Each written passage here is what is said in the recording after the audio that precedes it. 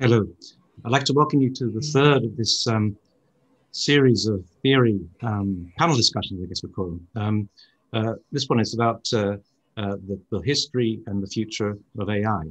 These are a series of discussions which are going on every Sunday at the same time, 9 a.m. Eastern Time, 3 p.m. in Europe, in Central Europe, and 10 p.m. in China.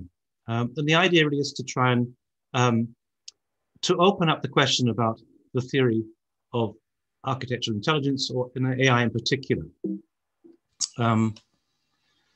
There are a series of these we've had so far. The first initial discussion on what is AI, and then AI and consciousness last week. And then next week we go on to move on to AI and creativity, AI and neuroscience, then into the architectural domain itself, with one session about the architectural design, one about the use of AI in the office, and then the use of performance-driven AI in the office, and so on. Today's session, I'm showing you again the work of Refik Anadol. This is a Style-Gans study of the Gothic. And Refik, I should say, is also going to be involved in the kind of parallel sessions which are going on in the Digital Futures series. Refik will be part of a panel on the 13th of February, looking at the question of AI and creativity. The following day, he said he would join us for a session on AI and neuroscience on this part of this session itself. So these two are kind of interwoven. If the Digital Futures presentations are largely about the work that's been produced under this domain, then these are really largely about trying to develop a kind of an early theory of the digital. As I said, it's kind of, to my mind, it is one of the most promising areas for a theorist, and I find it astonishing. So let's see how they develop. I'd also say that the idea behind these sessions, if this is the first one that you're watching, is that it's not necessarily about a lecture at all. It's more about a kind of provocation, shall we say, and a discussion. I'm delighted to have a number of very interesting practitioners in the world of AI here today. Matthias Del Campo is joining us, Philippe Morel, Manu He, Daniel Bolojan, and so on. And yesterday, in fact, Daniel Bolojan gave an astonishing workshop on cycle GANs and style GANs, which has recently been uploaded onto the same website onto which this will be uploaded. So today I want to look at the question about the history. I'm not a great, well, my background is in history and the work of Alberti, but I think that history is often, we push this history a lot in the architectural curriculum, and we don't think enough about the future by comparison.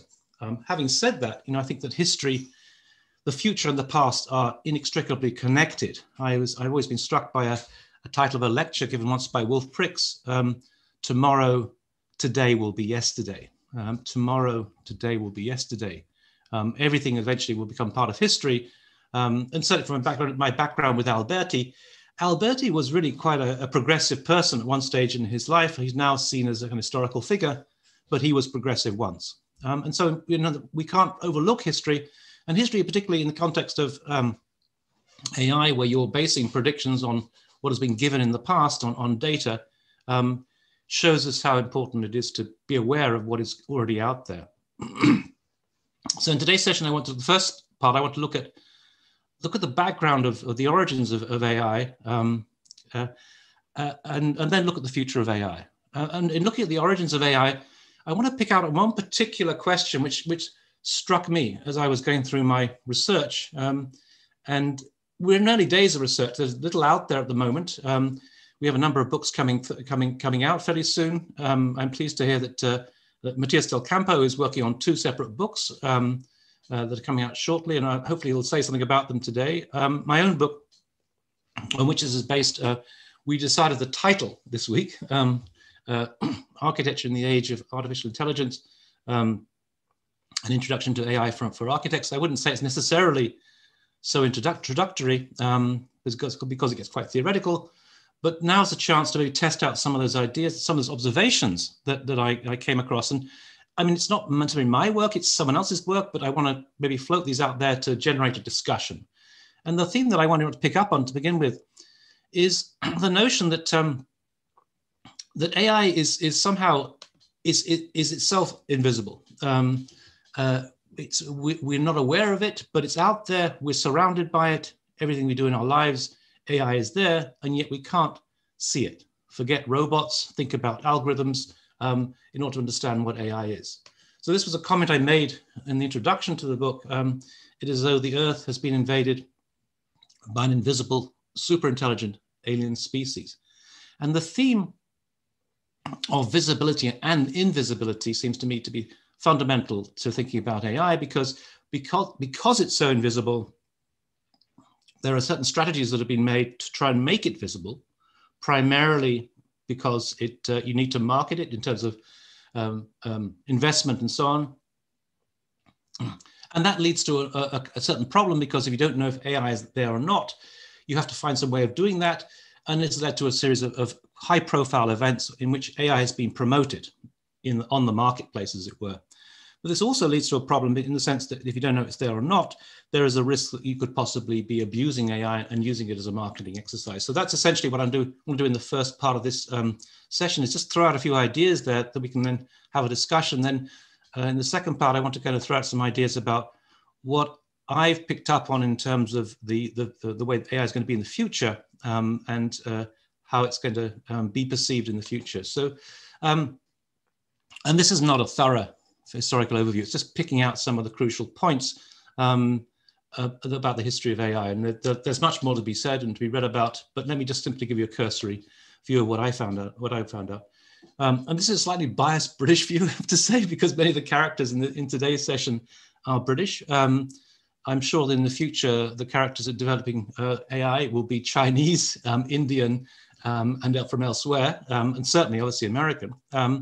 But if you look back at the origins of computation, it's probably Charles Babbage, who was the kind of the polymath who was behind some of the early developments and explored the possibility of, not fully realized, but at least conceptually grasped notions of two kind of engines, the analytic engine and the difference engine, which were the kind of early forms of mechanical proto-computers that were at least envisaged, if not actually necessarily constructed.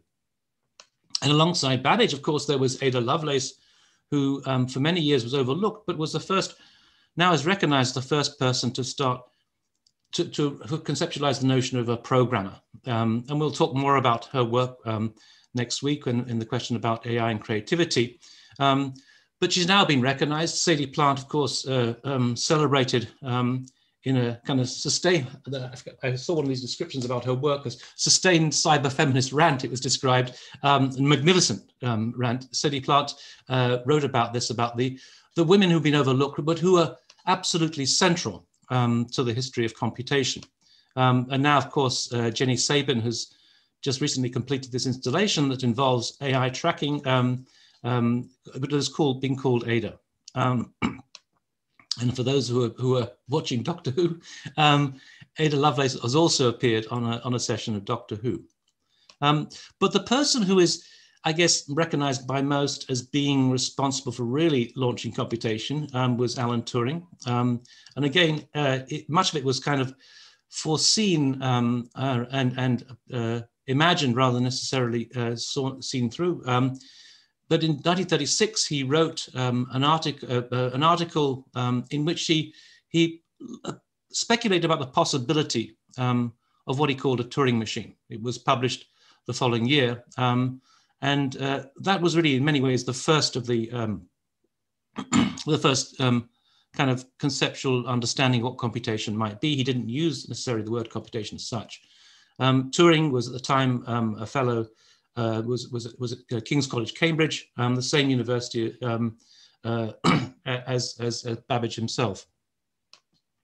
And of course, during the Second World War, he was responsible for developing the bomb. This kind of this machine, again, a kind of proto-computer that was used to decode the Nazi Enigma code, which had an incredible impact on the Second World War. Some people have estimated, well, it's been estimated that from 2 million up to about 20 million lives were saved because of this. And yet the irony of the whole thing was that nobody knew about it because because it was under the Official Secrets Act, and it wasn't until in the 1970s that information about this was launched. So on the one hand, Turing himself was trying to decode, was trying to make visible the invisible. At the same time, his own work was completely invisible. In fact, throughout his life, nobody knew quite what he had contributed. And he was also in 1950, after the war, responsible for conceptualizing the notion of AI, of intelligence. And although he didn't use the term AI because it hasn't been developed yet, he nonetheless speculated about the possibility of there being machines that could learn and that were intelligent. And famously, he devised the notion of what he called the Turing test, whereby you would test out how convincing AI would be by comparing it with a human and seeing if you could dupe somebody who was watching. This was based on a British parlor game called the Imitation Game, where you would take on different roles and pretend that you were another person. The tragedy of Alan Turing, of course, is that he failed his own Turing test in an age when homosexuality was outlawed. He was discovered and convicted. You can see this is the court filings for what he was involved in. He was convicted of lewd acts, homosexuality, because homosexuality in those days was illegal. And he opted for chemical castration instead of going to prison. But nonetheless, this was a very public event. He failed to do, not only was he discovered, but he was discovered and humiliated, as it were, on the national stage. And as a result, possibly of that, certainly a couple of years later, in 1954, Alan Turing died. It's suspected, most people say it was because of suicide, the humiliation of being exposed, as it were. And of course, the irony of all this was that the man who had saved so many millions of lives, that operation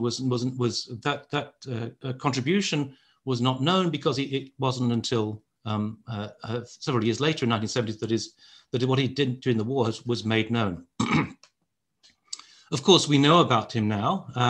The Imitation Game came out a few years ago, and now he's a kind of celebrated figure in the domain of popular culture itself. He's become a kind of poster boy for the gay culture, and also a hero within the world of AI and computation. And of course, his photograph, his portrait appears on the £50 note.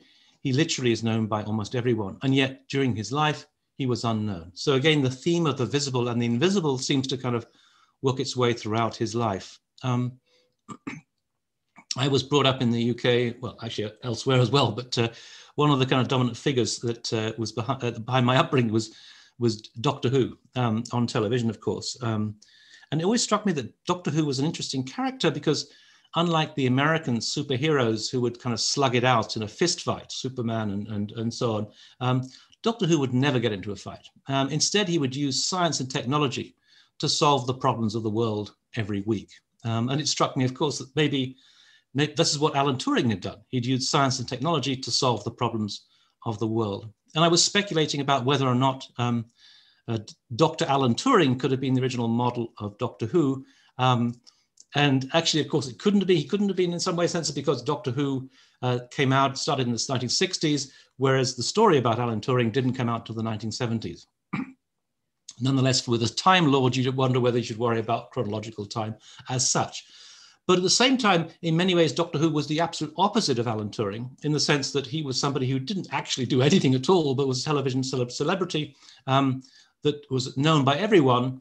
And Alan Turing did something hugely significant, but was unknown by anyone during his life. So this kind of theme is something that I want to kind of just pick out in the way that it's been traced through the history of AI.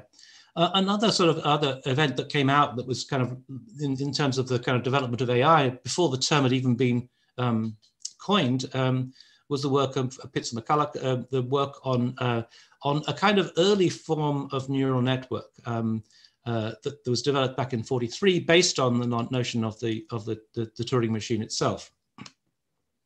But the term artificial intelligence itself wasn't coined until 1956, when a group of of computer scientists, neuroscientists, and so on, established an event in Dartmouth College in the summer, a kind of workshop, where many of the kind of luminaries of the world of AI, the future world of AI, were gathered. The term itself was coined by John McCarthy here. You can see Marvin Minsky here, and I think that's Claude Shannon here. And it was when it was John McCarthy is famous because he said, well, I had to call it something. So I called it artificial intelligence, and I'd come across the term before, but I could never find out where I'd come across it. In any case, I'm not very happy with it, but that's the term that stuck. So AI is the term that was there. These are the figures, many of whom went on to become luminaries within the field itself. And this is the statement about the proposal for this summer workshop in which the term artificial intelligence is used for the first time. Following that, there was incredible speculation about the possibility of what AI could lead to. It was hyped up incredibly, and it was a lot of expectations were held about what AI could do. And of course, inevitably, with the amount of hype that's was given to something like that, such as AI, you're inevitably going to be disappointed. And the history of AI was kind of marred in some senses by what are referred to as AI winters, when confidence in AI collapsed, mainly because it had been overhyped. And one of the kind of the central issues at the time, we're talking here about the Cold War, was the idea that you could use AI to translate.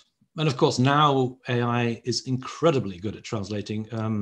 As I'm sure many of you know, I use WeChat, and the translation app is getting better literally by the day, which of course is in the nature of deep learning itself. But at the time, they had lots of problems. These famously, and I recall some of these jokes being made about AI when I was a schoolboy. The translation of the term, the American expression "out of sight, out of mind," it was translated into Russian and back into English again, and came out as an invisible lunatic. The spirit is willing, but the flesh is weak. Came out as the vodka is good, but the meat is rotten. So there were challenges. There were challenges, and the optimism about AI collapsed, and much of the funding collapsed. So they went through what's known as a couple of AI winters. Also, within that, there were other events that were going on. In particular, there was the work of Frank Rosenblatt was highly significant, and he was developing a kind of a model of the mind based on neurons in the brain, the early kind of form of neural network, fairly primitive in some ways, but it was showing a lot of promise. This was part of the connectionist tradition within AI. And of course, there were many different camps, as I mentioned in the first session, different tribes, as they've been referred to, symbolism, connectionism, and so on. And part of the more kind of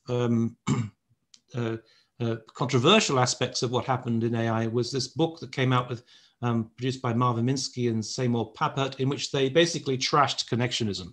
And as a result of that, connectionism fell out of favor, and symbolism became the simplest approach, became the dominant approach. And that also, to some extent, held up AI, because now we're back into this kind of connectionist logic of neural networks. So what it took basically in this kind of world in which things were kind of, you couldn't see what was going on, AI was kind of invisible. In order to promote it as a kind of a commercial opportunity, there had to be a series of high profile public events to promote AI. And the first of which happened in 1997 when DeepMind, IBM's computer, took on Garry Kasparov at chess. And many people had speculated about the possibility of AI being good at chess, including Alan Turing himself, and also predictions being made about when it would eventually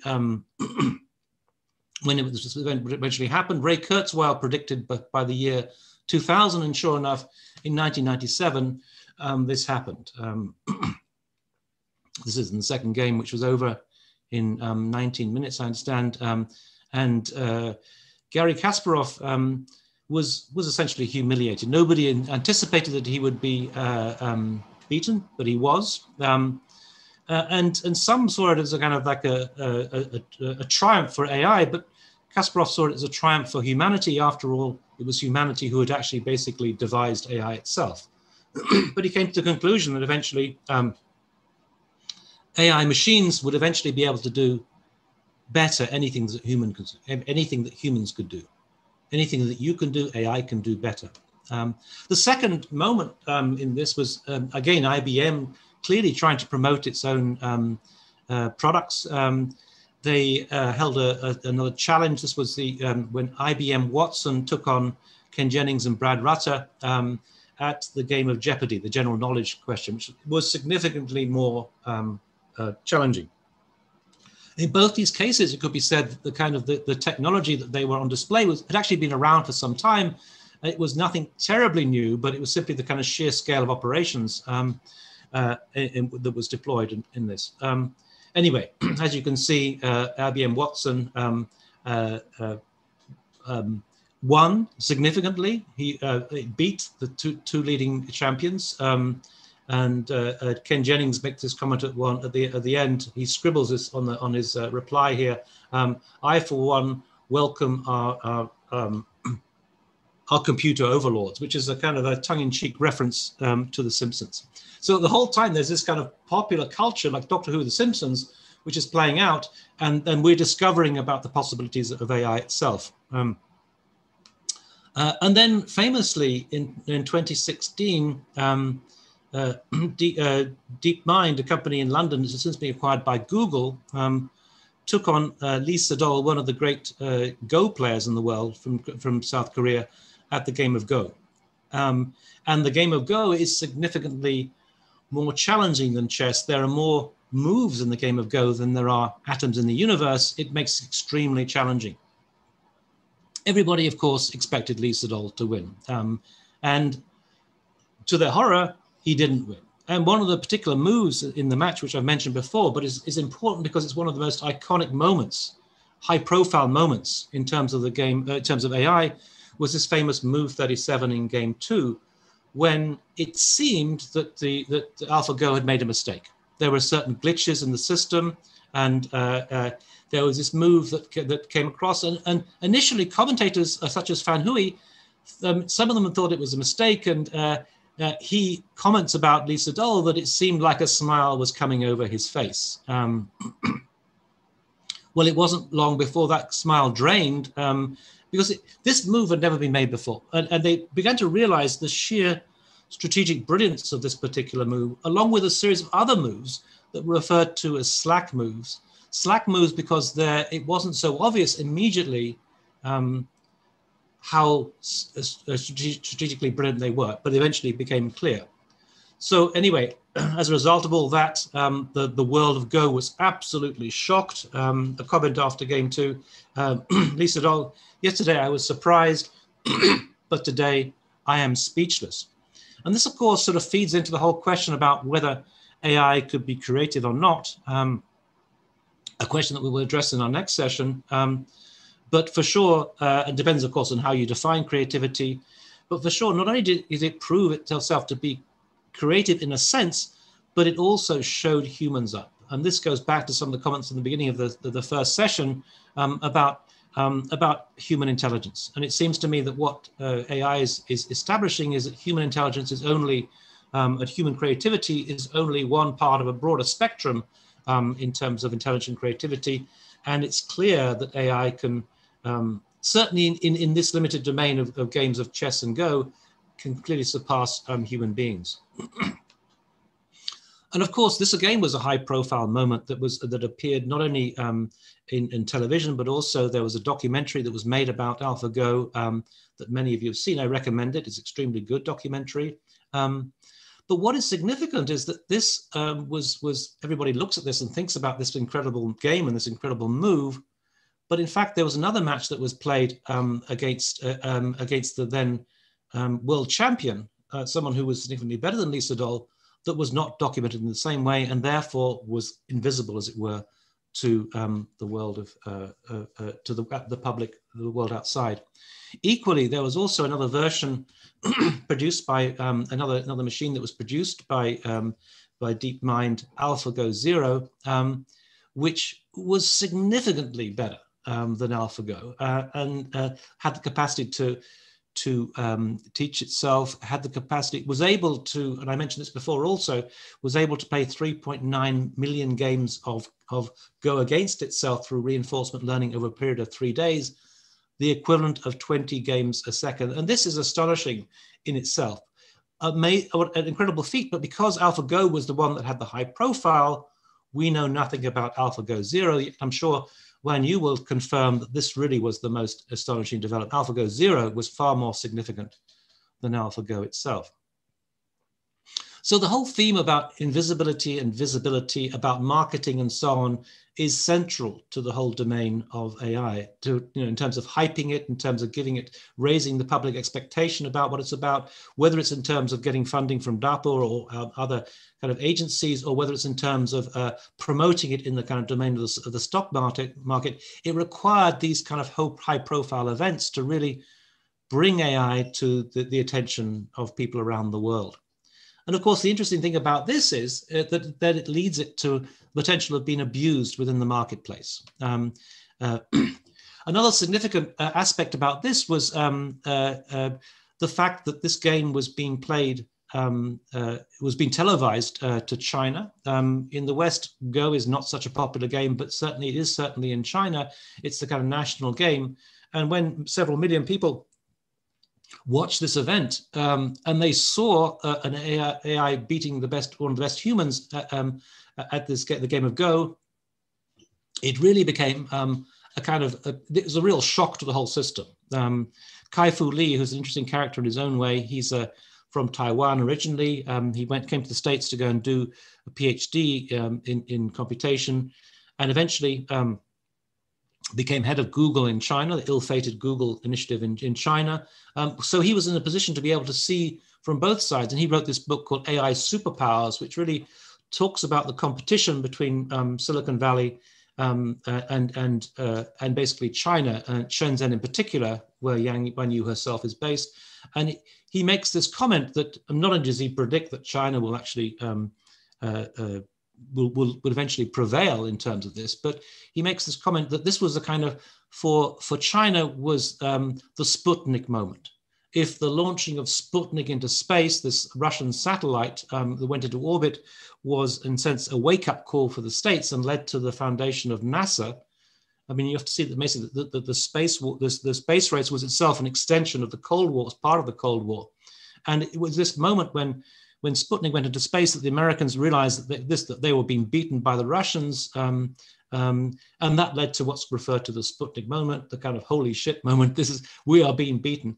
And so in China, all of a sudden, people became aware of the necessity of AI and the importance of AI. And not only that, of course, also in Korea, where this event was being held, Korea also became aware of this.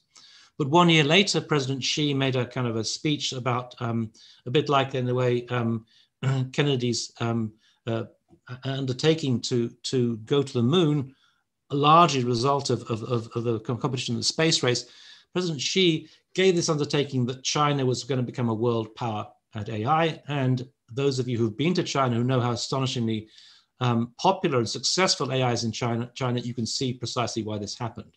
And I should say XCool was founded in 2016, the same year as the AlphaGo match, and just before President Xi had vowed to undertake to really push ahead with AI. And famously, as I mentioned before, of course, Putin has made this comment: whoever leads at AI rules the world. So there's intense competition that came out as a result of this.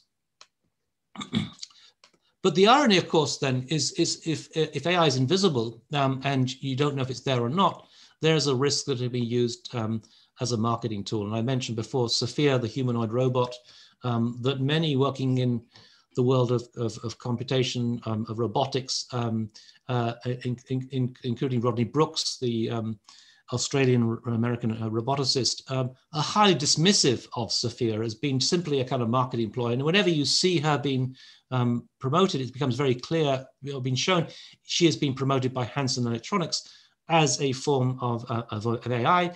And although she appears to be, appears to be an example of AI with consciousness, of AGI, of artificial general intelligence, of course, Sophia is not, is unable to think.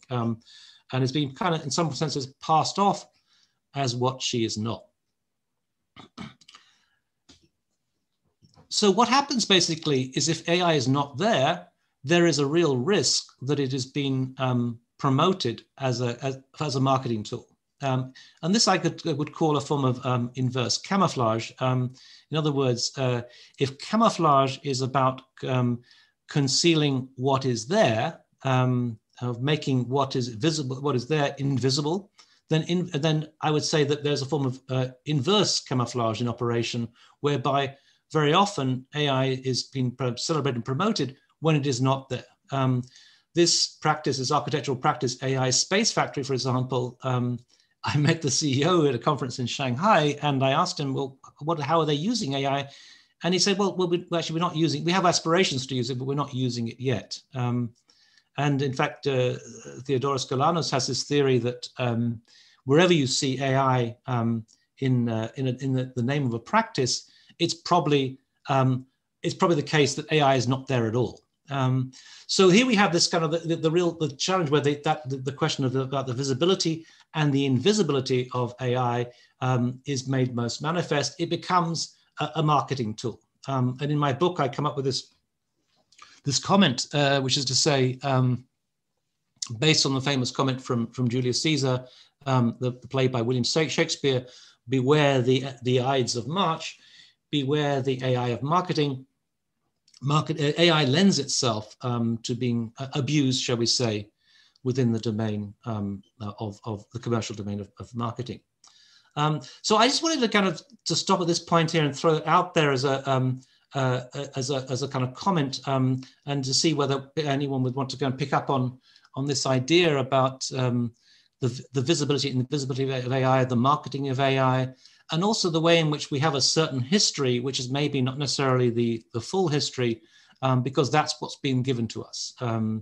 The fact that maybe AlphaGo 0 is way more advanced than AlphaGo as well.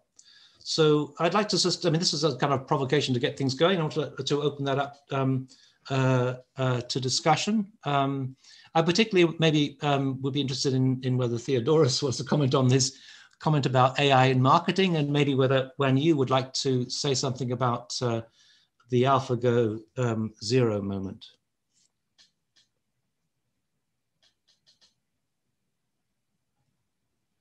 Hi, Leo. When you want me to say something? Yeah. Yeah, the AlphaGo 0 moment was very exciting to us. And we somehow heard there's a new thing coming out, because it was not calling AlphaGo 0, it was calling Master. It is a kind of a hidden ID on the Go game. There's a kind of BBS that's challenging everyone. And nobody knows what it is or who it is. And it suddenly become very powerful. And eventually, yeah, the DeepMind said, oh, it's our new technology. And it's more powerful than AlphaGo Li, which is the first generation, has the competition in 2016. And then 2017, yeah, the new one came out. Had the fight with Ke, one of the most famous Chinese Go game player, and yeah, he has totally no chance at all, because this generation is so different from the last two generations. The first, the AlphaGo Li, is said to learn all those Go game histories with all the possible strategies, etc. That's the knowledge from the mankind. And the second generation is the kind of a prototype of AlphaGo 0, which just need to know the rules, like how to win, what's the rules of a black and white, etc. And it fight with each other. I mean, there's maybe two rows of it, and it fight to each other. And there's a rule to distinguish which one will win in each of the game. And it's called reinforcement learning eventually. And with this kind of new type of deep learning neural networks, yeah, it's become more and more powerful because it somehow reach out or searched for some new possibilities, which are not even appeared in human histories, and we never saw that before. And that is so astonishing because when I learned some of the Go game when I was young, so I kind of understand how it goes, but it's totally out of our thoughts. Oh, we never thought about, okay, how can you do this? Because this is not the regular routine. It's not a routine at all. And you won't do that. I mean, one of those, the moves, you won't do that, but eventually it went. Yeah. Sometimes it looks like a nonsense, but eventually maybe it's this much further steps than we thought. So at that moment, we think, wow, it's really a new generation. It can do something we call creation, because the creation, as we know before, is we show something new, something we never see before. But is it really doesn't exist? Maybe just we don't know it yet. Some of the forms, for instance, some of the OMA forms, let's say, it's not new at all. Some maybe in the sculpture or some Sylvanic, so historical thing. Anyway, there might be no new things, just we don't know it. And the machine can help us to find out it. I think AlphaGo Zero and the reinforcement learning is something, yeah, in this way. And I just want to make an example about this. Is in our practice in Xcool, we're using a lot of algorithms, not just CNN, but also RNN, also reinforcement learning, etc. We find out there's a really different things came out from all those different models, not just the data you use differently, you can get different results, but also the different algorithms, it will guide to totally different thing. And I think reinforcement learning has quite a huge potential because it's not just based on existing data. Because existing data is very limited. For instance, the CNN, we learn all those modern houses. If you saw the one we did, we called this building does not exist. Those ones we learned a lot of well-designed modern villas, let's say, those little houses. But we do something with reinforcement learning, we might don't need that. We just give the rules. How can we define a good, for instance, modern villa? And then the machine can just do it over and over again. But there's one thing you should do is you make the rule. Sometimes you have to judge which one's better. Yeah. So then people might need to involve in and to make some of the judgments to help. So this kind of data can be accumulated in a larger and larger quantity. Yeah. So I think that's something I want to share. Yeah. Yeah, just to maybe throw something in there. I mean, Kostas Tacitus has this idea that everything already exists. Just simply we haven't necessarily come across it yet. I mean, that's a kind of right. a philosophical sort of viewpoint. And I mentioned last time he kind of like he described this. In fact, when we met in Shanghai with Kostas with a plate of biscuits or cookies, and he puts one behind his back and saying, well, it's still there. It's just we haven't come across it yet. It's already there. So.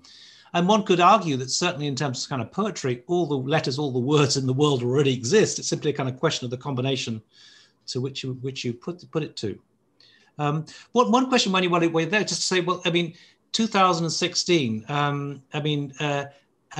You set up Xcool in 2016. How did this play out in terms of the kind of the high profile match itself, and in terms of in terms of China?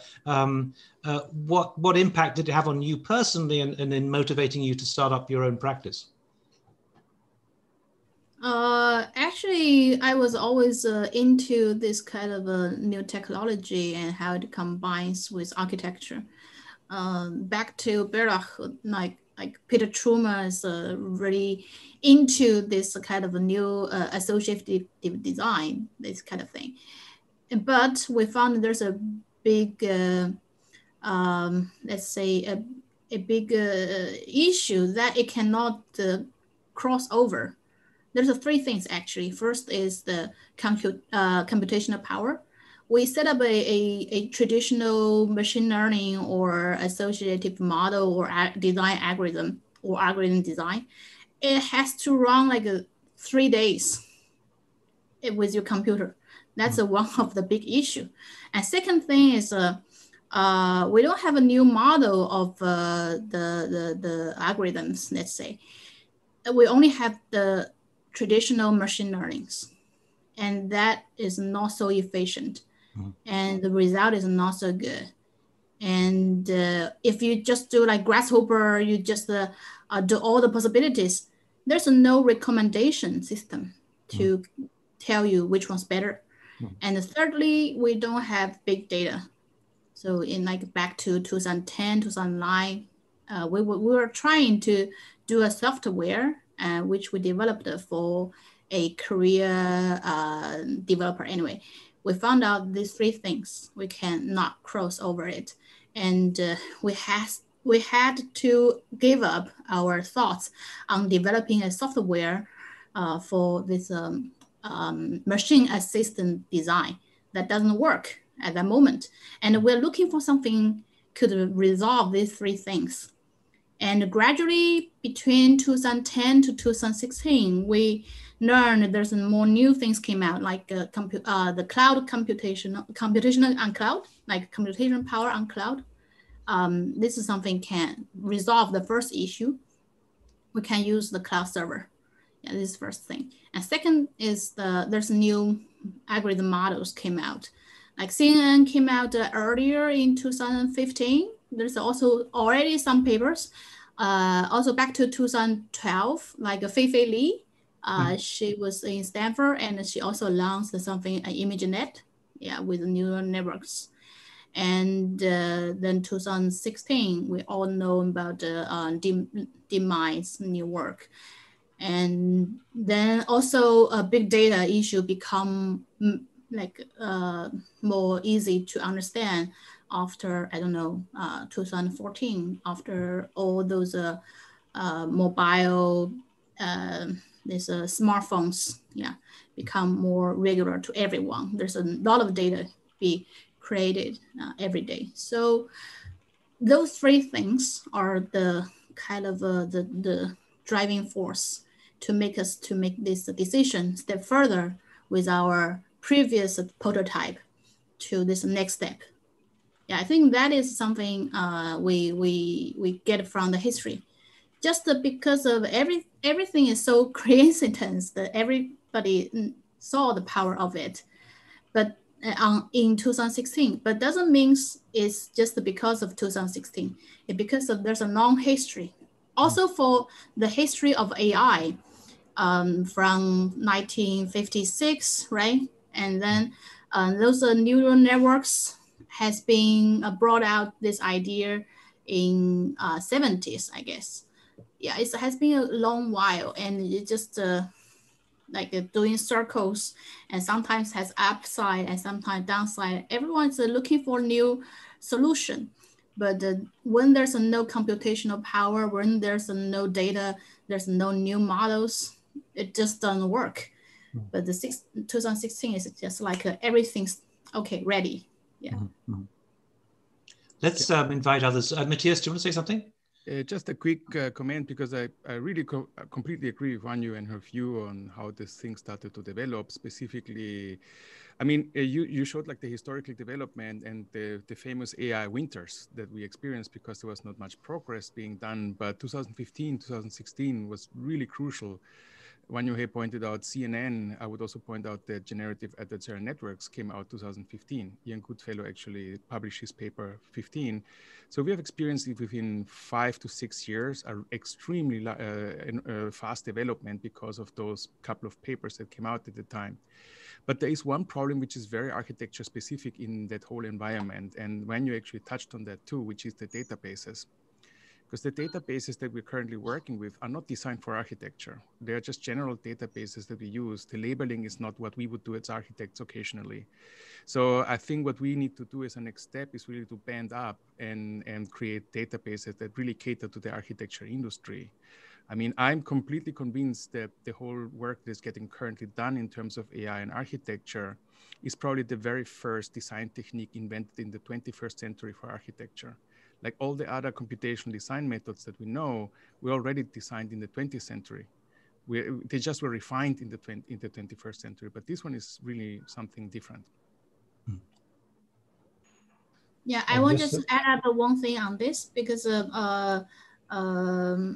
there's a very important issue about how to labeling the useful data for architecture fields.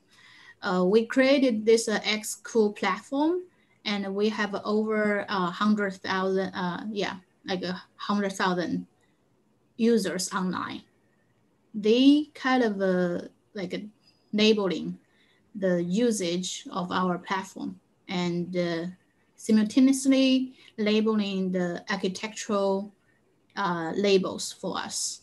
For instance, our machine generate line possible schemes, and then this architect select 3 of it, and then this is 3 possible label. There's a 3 positive label and 6 negative labels.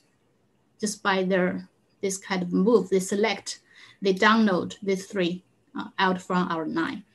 And this is one way, and there's other ways, like all their moves on our SaaS platform is all be, let's say, recorded in some way without no this privacy offense, but we record the needed data. Yeah, and this data is a very, let's say, treasure, because before there's nothing in this way. Yeah.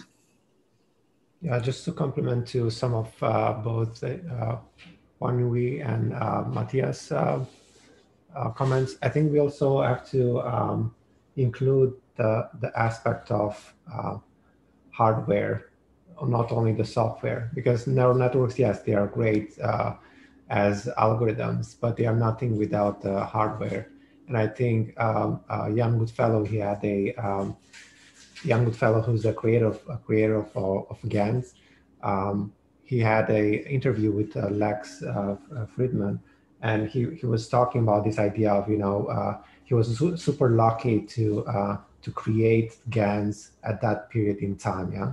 Because if he would have created GANs like a few years later, then probably that GAN, in a way, the solution or the outcome of the GANs will not be credible in a way, yeah, because it will be compared with other kind of larger network that were created like 2-3 years later, yeah.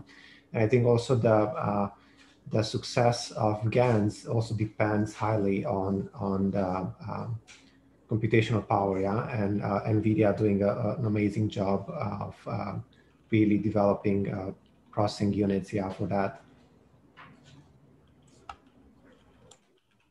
Just also a quick comment, because that both Vanyu and Daniel, the argument for the powerful machines that can run like these large neural networks is primarily because the neural networks we're working with are so hungry for data.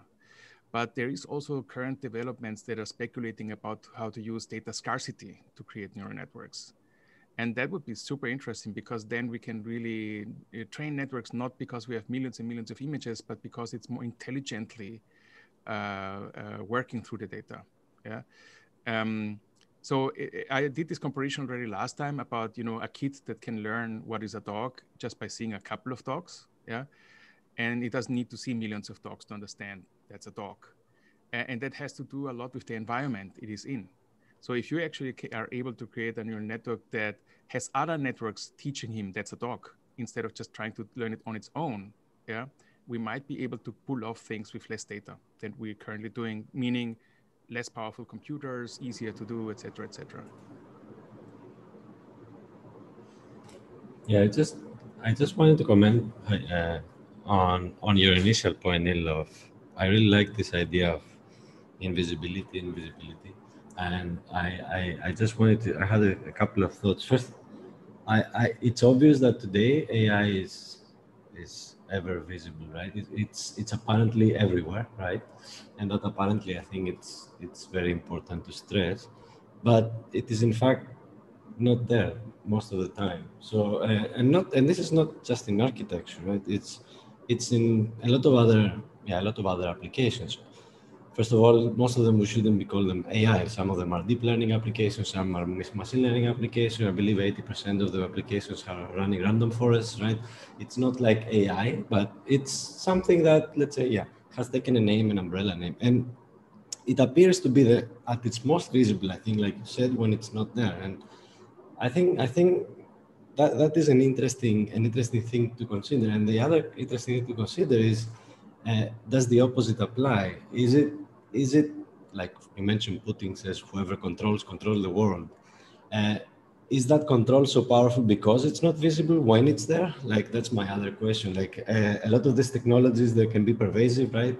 They have, data issues like, personal information, they have ethical issues, and all this stuff are not really visible to most of us, even though there are people trying to do conversations about them lately, and there is a lot of, discussion everywhere in social media, but they're not really visible. So I wonder if the aspect of real power of AI is there because it can be invisible when it works.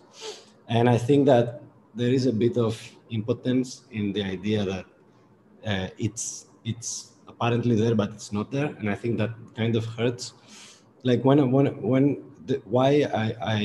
I have said this and why it matters to me for architecture or design in general is because I feel when we do that, when we say we are there, I have it in my logo or something, but it's not there, we are kind of keeping the field behind. So like when a young architect or a young designer sees, I don't know, a very big company, right? Like we're talking about maybe one of the 5 biggest companies saying, look, we've done it, we have this AI design.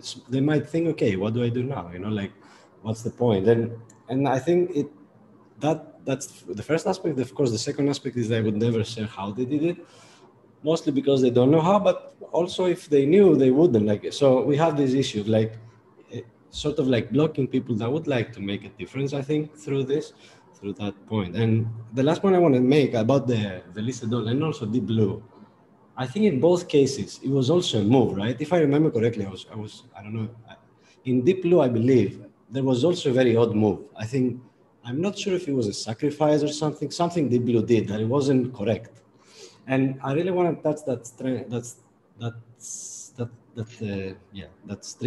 And I think, because in both cases, there was this other move, and we talked about creativity, and, the idea is creativity is something new, and does something new exist? I believe it does exist, and I disagree with that idea, of course, but doesn't matter.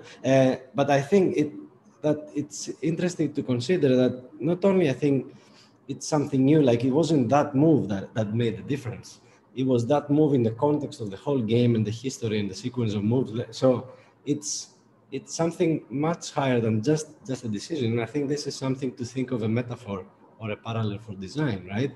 It's not just creating some house that wasn't there. So there is this popularity now lately. Everything is called that does not exist. So there is this anime that does not exist, this thing that doesn't exist, this folk, and this house that does not exist. And that's not the creativity necessarily by itself, but it's also like, what does it generate? What sequences does it illuminate in a way? What does it illuminate in the design space in a sense by just viewing it? So that's my sort of how I see AI being creative in design, not just creating some design that we didn't see before, but somehow like illuminating, okay, what does this design mean? What are the steps to get there? And what are the other designs near it? And what do the relationship between them show us in all this exploration and design intelligence? So I think, those are the strands that I wanted to pick for a second. Yeah, and continuing with that idea, it's also, I think, what we call today creative, yesterday we didn't call creative. So, and what we call today creative, tomorrow we are not going to call creative, yeah? And I think it's most of the time, it's also, you have to look at this, not necessarily like they are producing something creative. Maybe sometimes you're looking at, is the process maybe creative, yeah? Is the way that you're chaining certain processes that leads to something creative, yeah? Is this kind of like rules, like in AlphaGo case, those kind of rules that, the way the sequence, how you play the the moves and so on. Is that the creative part? Yeah, not the rule itself, not the move itself, perhaps. Yeah. So I think we have to maybe be careful with when we say something is creative, really to understand that creativity can be quite a lot of things, could mean a lot of things, yeah, and could be applied at different levels, yeah. It's not just the precise output of something, yeah.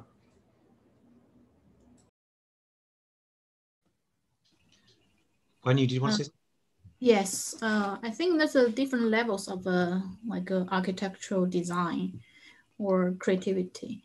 And when we say design something, sometimes we mean draw something, like the form. Sometimes mean the organization, but sometimes it just meaning decision making. So there's a different levels of it. And from our practice here, we are not trying to solve everything. Like the most artistic part is not something we are chasing for.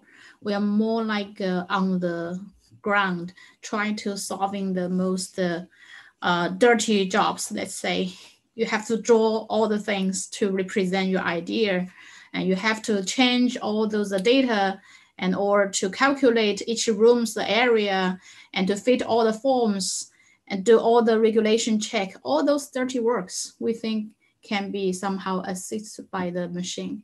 And this is something very practical. And a lot of our users, our clients, they are really like it this way. The machine can assist them, not just replacing some of their job. So I think we need to figure out what the AI can do to assist the design, not the decision making, of course not, but assist them to analyze the thing, assist them to adjust it easily, and assist them to realize the project easily. For instance, our platform, they can output the final design drawings for the schematic design.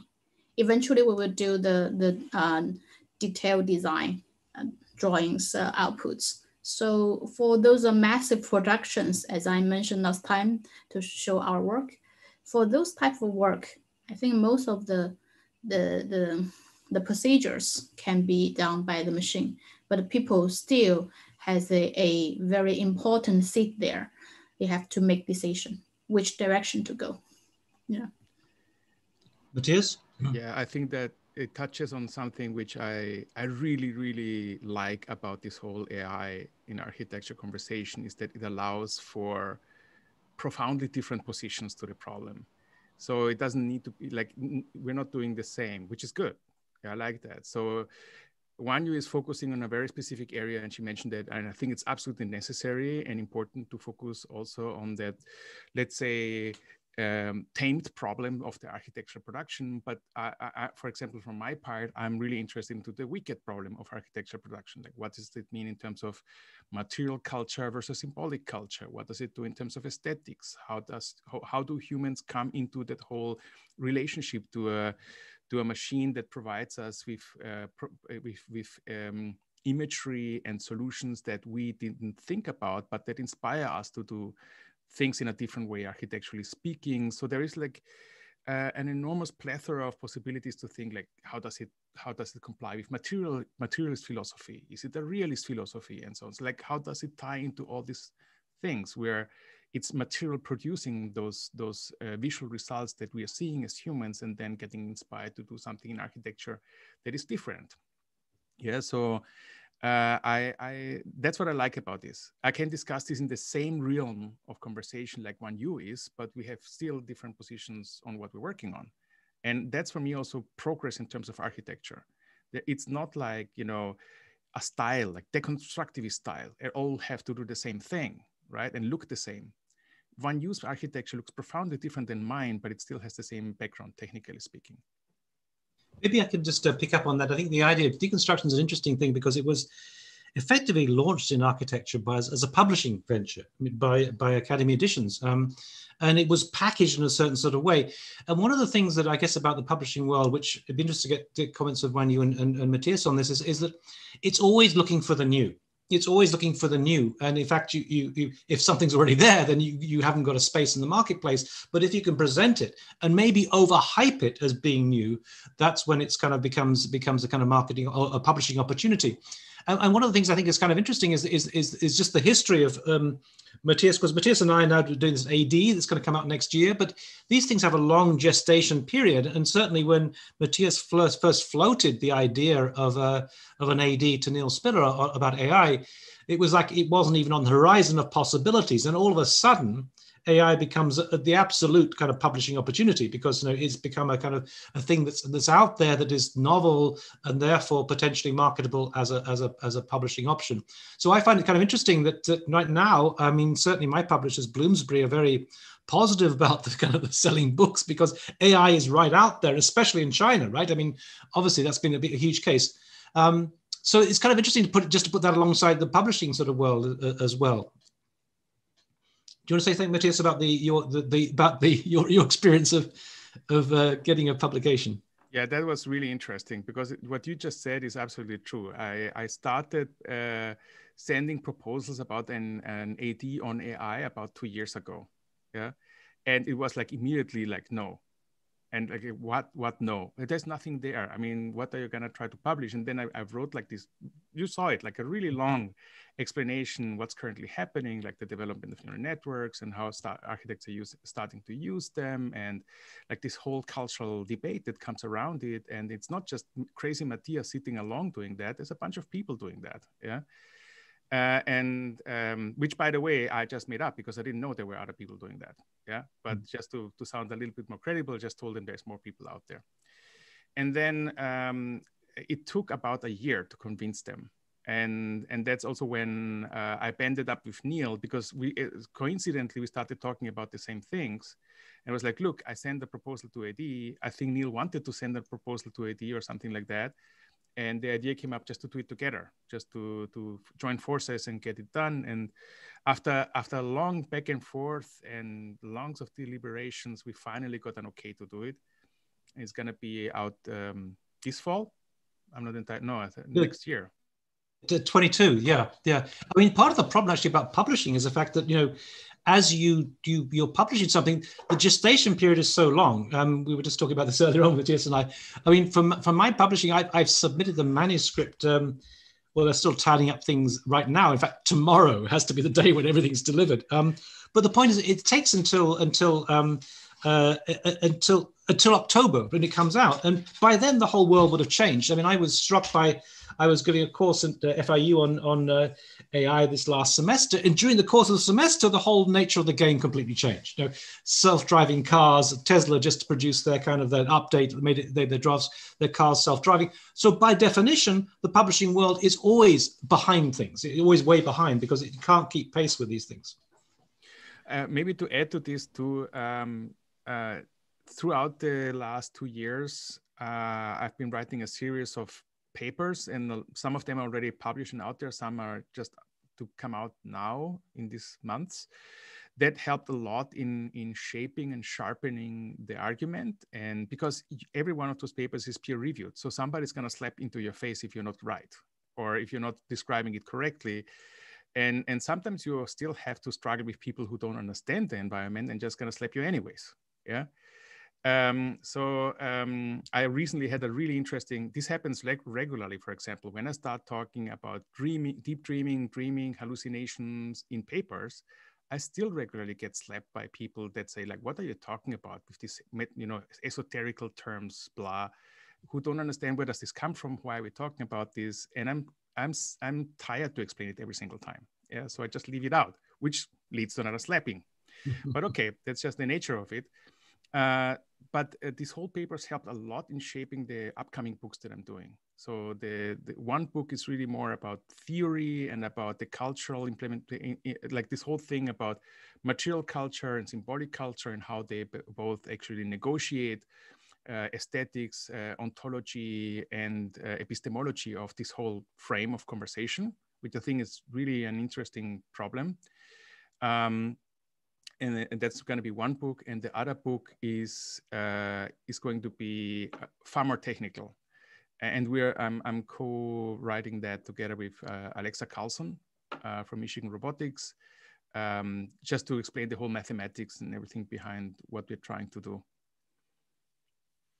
I mean, one of the things I also wanted just to comment on was the discussion we had in the summer. In fact, when you was part of a panel discussion with Daniel Bolojan too, with Hovard Hoekland and Maria Dance of SpaceMaker AI, about I guess what is interesting about about now, of course, SpaceMaker has been sold to Autodesk for $250 million. But what was interesting about the two practices is that actually they depended on getting financial support and attracting investment. You know, without that, that would have been absolutely not possible at all. And it's kind of interesting.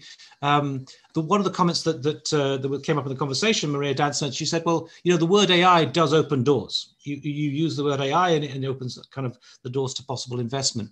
But maybe I could just ask you to kind of comment on the whole thing about the role of investment in terms of kind of trying to launch this kind of enterprise such as XCool.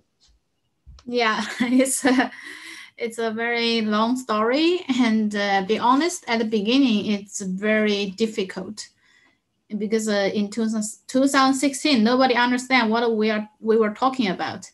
It totally has no idea. And AI is already very new to them. And then with architecture, this most creative job, they don't think it's possible. And then we explain, okay, AI is not that kind of mysterious alien. AI is kind of technology, can help us to improve something, help us to release some of the workload, etc. Okay, they slightly to understand, and also they understand the more feasible what is the work of architecture. It's not just about creating. It's about how to representing your idea, how to realize this project in reality. There's a lot of things in between the idea and the real thing. So they think, oh yes, it's really a lot of things to do, and the AI can do help on it. And I think the most important thing to get an investment is you have to tell your story very clearly, how this AI can help this industry to get to a new level. So this is something from my experience. They have to understand. So there's a long way to educate the market. Even for the CV markets, you have to make all those investors understand this is a really good way of investment to the future technologies. Yeah. The question that I have, Manu, is, I mean, just tracking the kind of the story that Matthias has been telling, and you know, I've also experienced the sense that to begin with, no one was kind of willing to kind of publish, or in your case, invest. But then all of a sudden it becomes a hot topic. It has, just in terms of the last, 4 years, how, to what extent has AI become now a marketing tool? I mean, a way to attract investment, whereas before it was something that was very difficult to find investors for. Yes, today everyone understands what AI can do. It is a kind of a technology can help us to be faster and more efficient, and even the analyzing of the decision making is with more rational, let's say rational improvements, let's say. So there's some cases approved our methodology, and our AI can really help on the real cases. And let me make an example. Vanke, maybe some of you know, is one of the Chinese largest real estate developer. They had a project with the land master planning or layouting with different type of buildings, or let's say different units they could sell. And in their previous scheme, there's let's say 0.3 billion overall value of their scheme. This is something they already had, and they're not happy with it because they think it can be higher. But because of the regulation constraint, constraints, all those different code, and also the FAR, GFA, etc., all those constraints, they cannot find out what is the best solution to get higher value. But with our platform, with the XCO platform, it can easily find there's extra possibilities. So there's not just 0.3 billion, there's 0.45 billion possibilities. And this scheme is something they never saw it before. And when we present this scheme to them and prove this is feasible with all the regulations, all the parameter requirements, etc., they find out, wow, it is really a good solution. This is something maybe in some limited time, in a short period, the architects, traditional ones, they cannot achieve with. And the machine proved itself, it has the value to create more value, not just to be faster, to make things easier. It can create new things. This thing is not a creativity, but in a way, it reveals something they never thought about before. Because it has this large, very huge, powerful computational power, so it can find out a lot of possible things, and it can recommend which one is better for this solution. Of course, there's a lot of things you need to do behind, all the data analyzing, all the algorithms, and also people need to involve into each steps decision making. But eventually, we get these results. And this is just one of the cases. There's more cases to help them to get better ideas and to get more possibilities. They can make decisions based on broader view of the possible schemes. So this is something be proved, and then our investor buying this story. It's not just the bullshit, AI can do something fancy. No, it can help the production, can help the developers to get much higher value. Yeah. Just to complement something to what Wan Yu is saying, I don't know if how many of you saw, there was at one point an article in Austrian press about like something like 30% of the startups in Austria that were claiming that they are using AI, they were actually not using AI. And then, then it's also this the kind of discussion like, you just use the AI for the sake of using AI. And I know that I had at one point a discussion with a friend of mine. I don't know how many of you heard of typing DNA. It's typing biometrics for authentication. I was showing him a sort of idea, and I was just presenting to him a concern that I don't want to come across as I'm just using AI for the sake of using AI. And he was saying, as long as you're addressing a problem and that problem can be solved only with AI, then no one will have a problem. No investor or no other person will have a problem. And I think also this is what Yang is saying also, is like, it's not about necessarily that, yeah, I'm just using AI. If you prove in a way that there is a clear application of that AI, why that technology makes sense in applying it in architecture, then it's great, yeah. So I think here, just to connect further with architecture from here, I think also for us, it's extremely important, like as architects, I understand that we have this kind of, not myth, but this kind of way of operating as architects. We just play with technology because we just want to explore and whatever, yeah. But I think we have to also look at what exactly we are solving, what exactly we are trying to solve, yeah. If Matthias is looking at design, Wan Yu is looking at other things that are more pragmatic, another architect is looking at other domains in the architecture that are more addressing other levels. I think that will help the overall profession more than just us fooling around with AI, and then being proud that we are working with AI, yeah. So I think this is also that part of, marketing. I understand that the world works on PR. Yeah, the entire world works on PR. You cannot live without PR.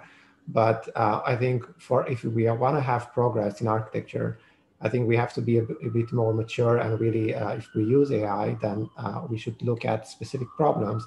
And then we don't apply AI just because we want to apply AI, but we apply it because that's the logical solution for that problem that we are trying to solve. Yeah. And I think if we have that kind of approach, then for sure, you know, you will end up with a lot of progress. Yeah. A lot of progress that actually you can set it in stone. Yeah. It's not just this kind of like, you know, just marketing, PR, something that sounds good. And then when you look behind, actually, there was no AI involved. Yeah. I want to think any other questions that anyone has, because the second point I want to bring in soon. Do you have any further questions from the group, from people who haven't spoken yet? So I see that here somebody's asking, does the profession have that type of resource for researchers? So I think right now in the world that we live in, I don't think we have that kind of excuse, because there is access to like a lot of open source access to networks. Of course, maybe they are not the most advanced ones, but at least, you know, it's an entry level where you can start to get involved with this. And then you also have a lot of cloud, in a way, options to train the models and to play with these kind of AIs, you know. So I don't think resources is a problem, yeah, especially in today's age, yeah. It's a comment just what Sarah made in the chat that without military funding, it wouldn't be at this stage. I think that's absolutely true. If you go back to this question, it was initially, you know, Alan Turing was working for the military, and then a lot of the work that was kind of done from the 50s, 60s onwards was funded by DARPA. It's absolutely crucial, and the whole thing was about fueled by trying to understand what the Russians were saying, kind of thing. Yeah. Maybe to that end, one thing, I just posted a link in the chat. This is sort of a preview for you guys because it's going officially tomorrow online, which is the page for the Architecture and Artificial Intelligence Laboratory at the University of Michigan, which I just founded together with a couple of other people. So the main idea behind it, to make it official and make it something that is more rooted in an institution, is of course to facilitate funding opportunities for that. Once you have a laboratory, you can actually, you know, write that in a funding proposal, send it out. And the main goal of this is to create a couple of postdoc and doc positions that are focusing on the research of architecture and artificial intelligence, in collaboration with Michigan Robotics and Computer Science. So it's really an interdisciplinary laboratory. The idea also being that it's not just architecture PhDs in there, but also PhDs for computer science and robotics. So they can, you know, exchange ideas and techniques and so on. So this is really a test now. It is supported by the Dean of Taubman College, Jonathan Macy. So he said that's a great thing to do. And that's the issue with research, is that you have to get the research funds to do serious research, because without the funds, you can tinker around with software, you can tinker around a little bit with like hobbyist level of coding, but if you really want to go into the depth of it, you need to institutionalize it. I just would say that, add to that I think that in a sense, the crucial domain that we're talking about is education, because we are, you know, all of us involved here with teaching, and you know, I think the point is that we're trying to prepare a generation of students for a world in which AI is going to have a huge impact not so far into the future. And I think that's an important point. I mean, certainly in terms of FIU, I know that by the end of the decade, they're going to be teaching AI in every single discipline. You know, it's not as though it's kind of like something out there. And my point is that we actually have an obligation to try and alert, shall we say, the students of today to this whole sort of world, because it is going to it's going to be part of our students today are going to be at the peak of their career when precisely the kind of the singularity and all these things that are being predicted are about going to be there. So you know, we absolutely have an obligation about that. I wanted to move on to second to go and talk about the future of AI. Do we have any further comments on this before we move on? Okay, let me just kind of make throw in something else to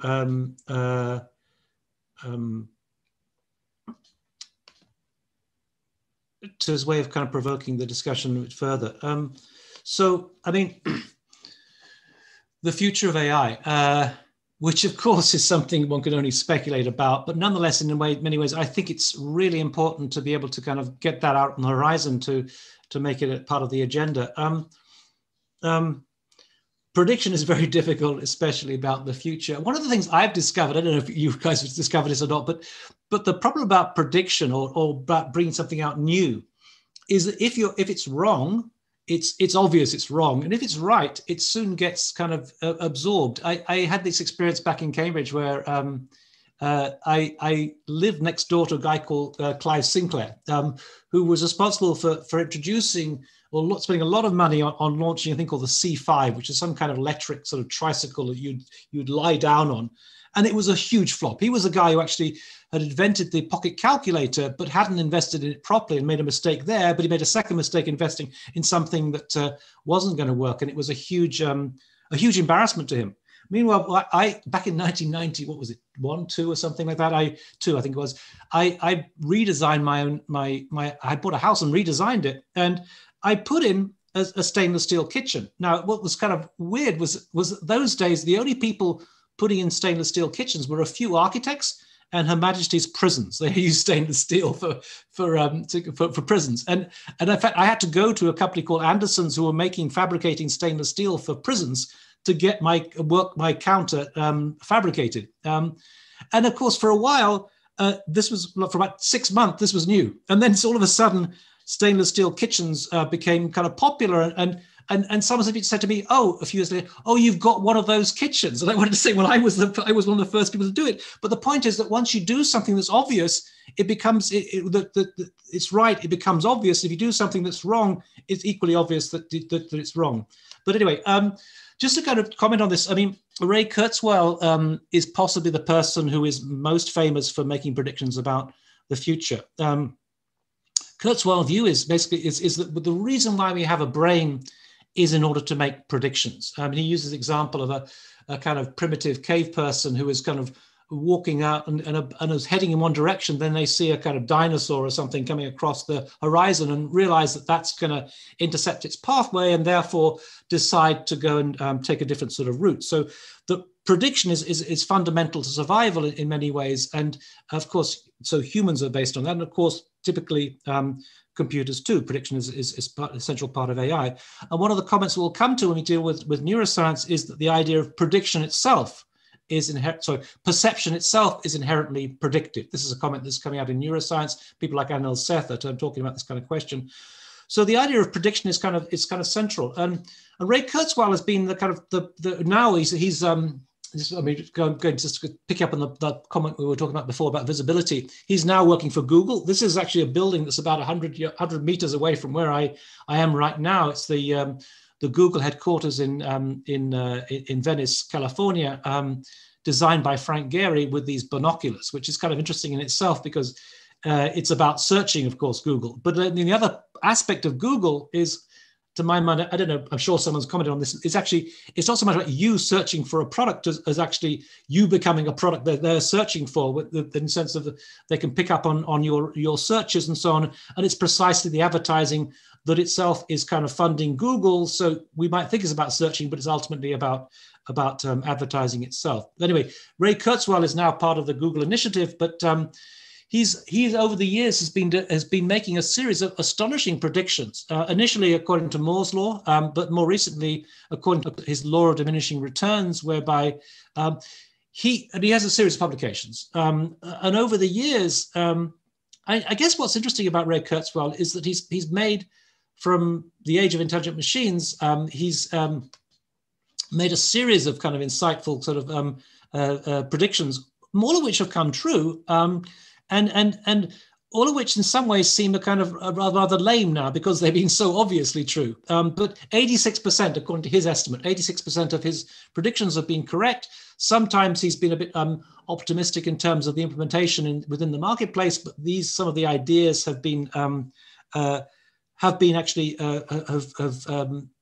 eventually been marketed. But anyway, so along over the time, this is, I think, it was an interesting one back in 1992.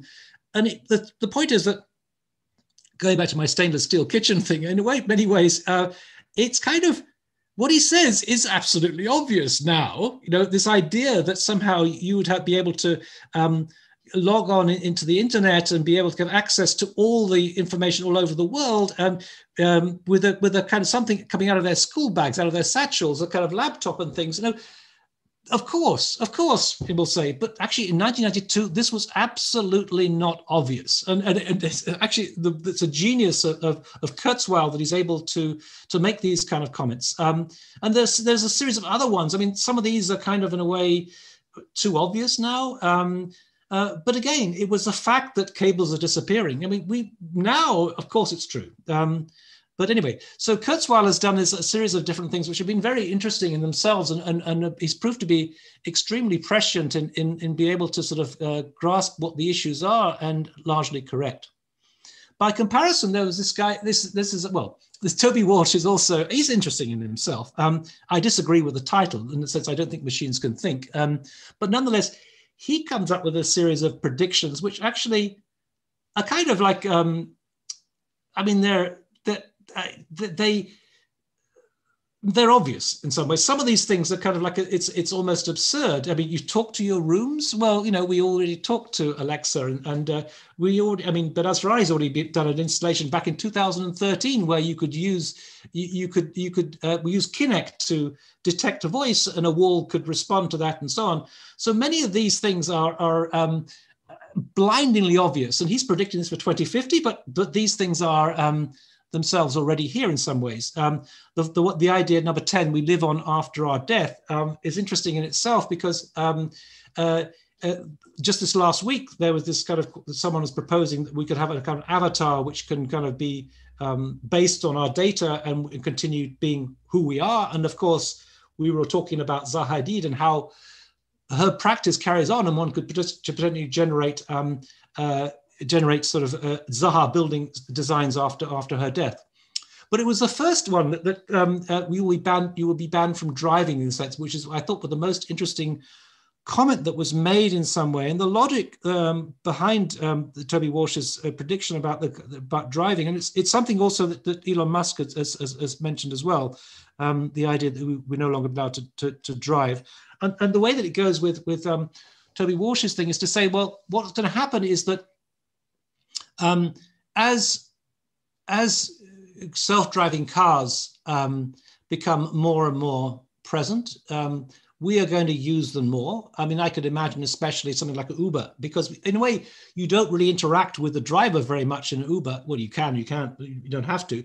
It's almost like you don't really have to have the driver. So I can imagine that very soon Uber cars will be all self-driving cars.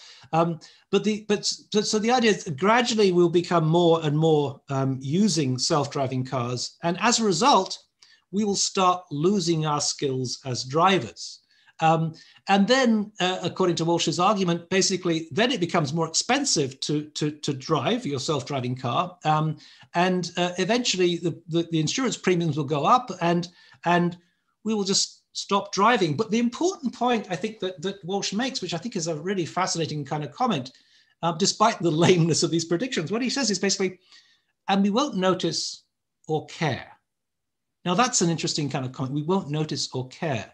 I mean, one of the things I think about our contemporary culture is that in some ways, this is a comment that's been made by a guy called Andreas Huyssen in his book, Twilight Memories, is that we live in a culture of amnesia. We almost forget the past. We continually forget the past. And I would invite you all to think, well, what was it like when we didn't have cell phones and we didn't have wireless internet and so on? I mean, it's almost impossible to even conceive of that sort of time. It just seems so foreign. It's not really part of our world today.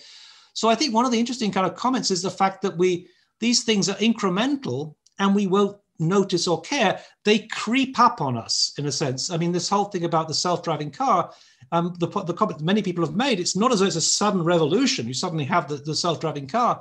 No, what's clearly happened with Tesla is you get these software updates gradually, until you reach a point that happened, I think, in October, when we kind of reach this moment when the self-driving car is a reality. In many ways, I think that even though it's a kind of an aside in a sense, is a really interesting sort of comment to be made about Ray Kurzweil's sort of commentaries in some ways. The idea that somehow these things are going to be very incremental. The other comment I want to make is basically that when we talk about AI versus humans, as we have over the last few weeks, is in a way,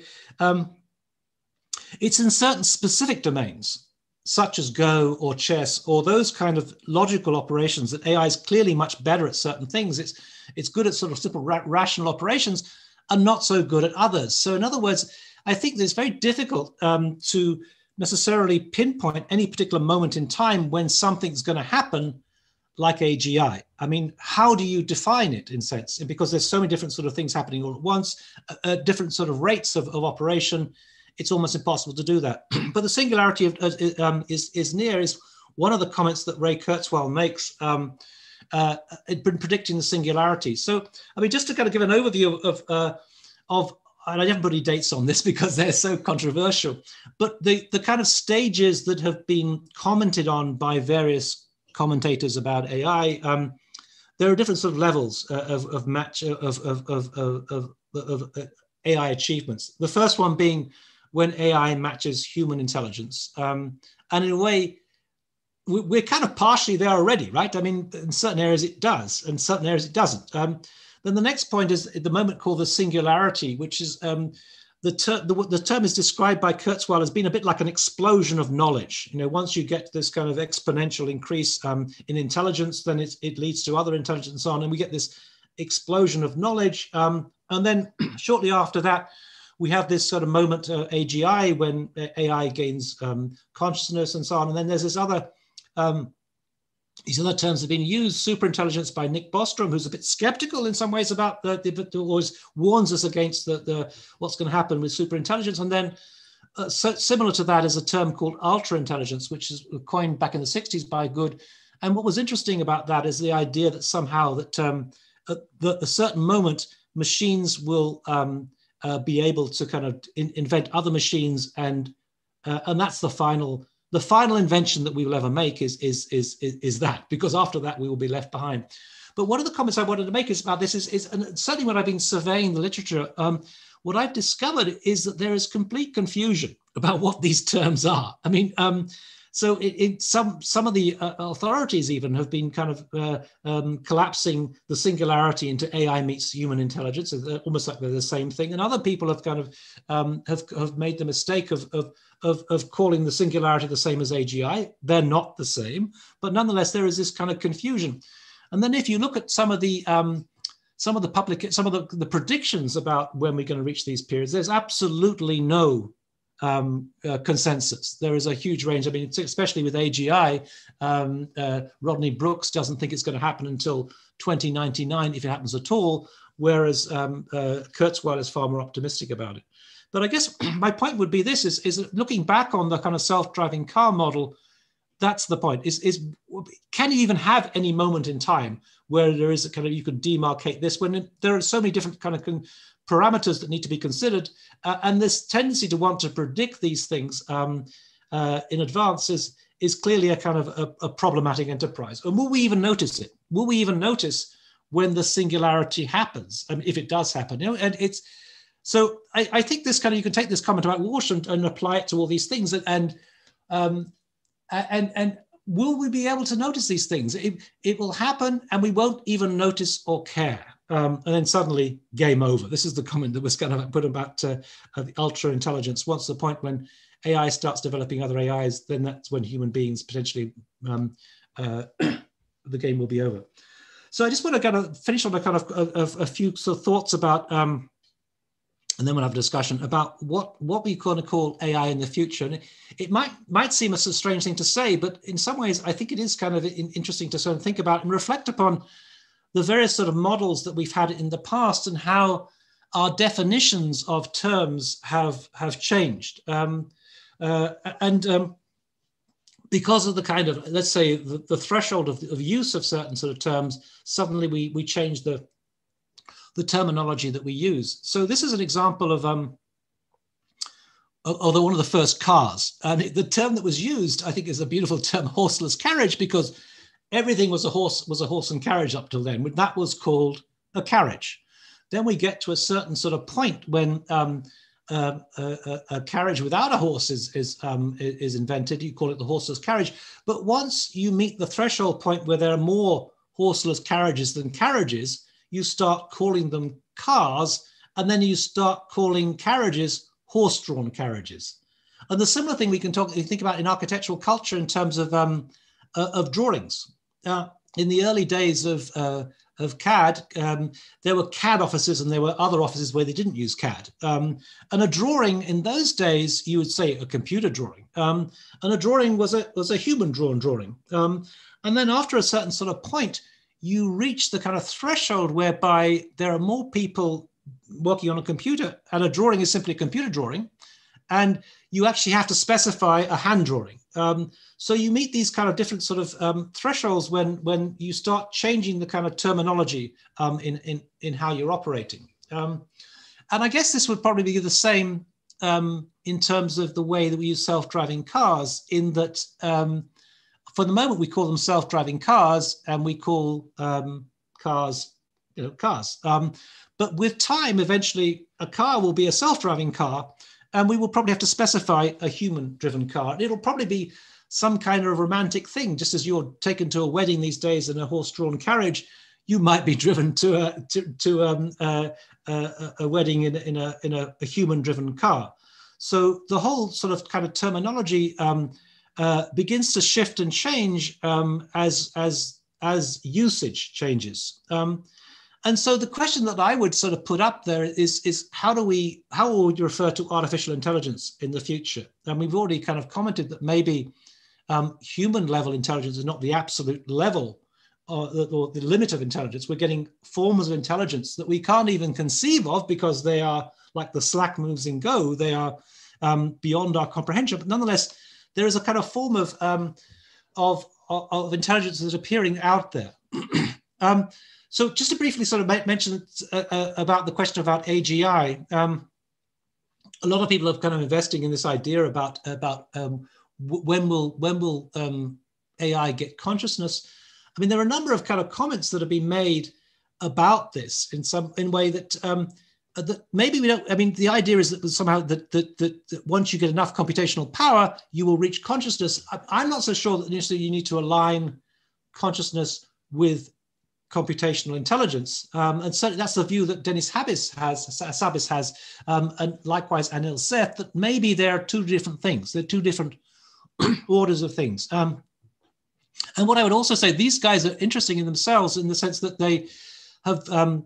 Denis Habbis, I think, did a PhD in neuroscience and became an AI expert. Anil Seth was the opposite. He did a PhD in AI and became a neuroscience expert. And in some ways, what you can begin to sort of see is that actually the question about consciousness is not so important. Max Tegmark goes on to say, well, actually, eventually, that's the only thing we can cling on to is maybe consciousness, and we should redefine ourselves instead of Homo sapiens as Homo sentiens, because we'll be outclassed by computers. And then Elon Musk makes a comment that maybe we're already superhuman because we have these extensions of our capacities, capabilities. But the question then becomes, once AI is kind of so prevalent, will we still call it AI? And it's kind of like the comment Toby Walsh makes is maybe the term artificial doesn't help at all. And what was interesting, I think, was the initial term going back to this conference back in Dartmouth in 56, I think it was, when John McCarthy coined the term artificial intelligence. He wasn't happy with it. He wasn't happy with it because, he had to call it something, so he called it that, but, it wasn't necessarily intelligent. Maybe artificial, maybe what we're talking about is not artificial intelligence, but simply intelligence itself. Geoffrey Hinton is another person who has a background. He did a PhD in neuroscience and then became a very famous AI expert now based in Toronto. And he just simply says, I want to know how the brain worked. And likewise, Demis Hassabis, who is behind DeepMind in London, he doesn't use the term artificial. He doesn't use the term artificial intelligence. Our ambition at DeepMind is to build intelligent systems. So my speculation is that maybe in the future we won't be talking about artificial intelligence, but just simply intelligence. And this, in fact, was the kind of one of the conclusions I came to in my book, was that the quest for AI is the quest for intelligence itself. People are not talking about artificial anything. It's about intelligence, and that's why you get neuroscientists and AI experts essentially looking at the same kind of question. So my point would be that we talk now about architectural intelligence as though that is a kind of special domain. And eventually, when everything becomes intelligent, you'll just call it architecture. When everything becomes, an AI itself is a term that I suspect will disappear. So I just wanted to kind of throw that out there as a kind of a thought that what will happen in the future? Will we ever have these kind of moments of the singularity? Will we be able to even conceive these things? Or are they, as Rodney Brooks say, kind of empty speculations that happen in academia but are kind of meaningless in themselves? Our comments.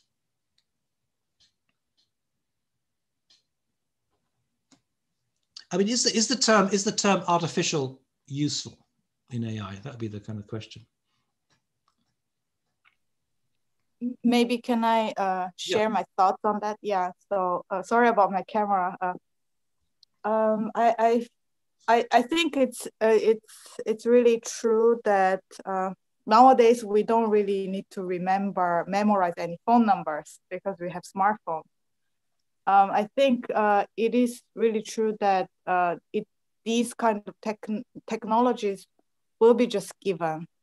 People will lose the ability of driving cars, lose the ability of a lot of many things that are referred as dirty jobs. And I think it is really important that we kind of define or start to realize what should be our role as human, and kind of really understand the distinction of different types of tasks that only human can do or human does better, and what machines or these kind of intelligence can do better. These will become tools that will be very helpful for our lives, but I don't think they will replace our humans. And I feel like a lot of these discussions about AI is really kind of eliminating the humanness of like anything behind it.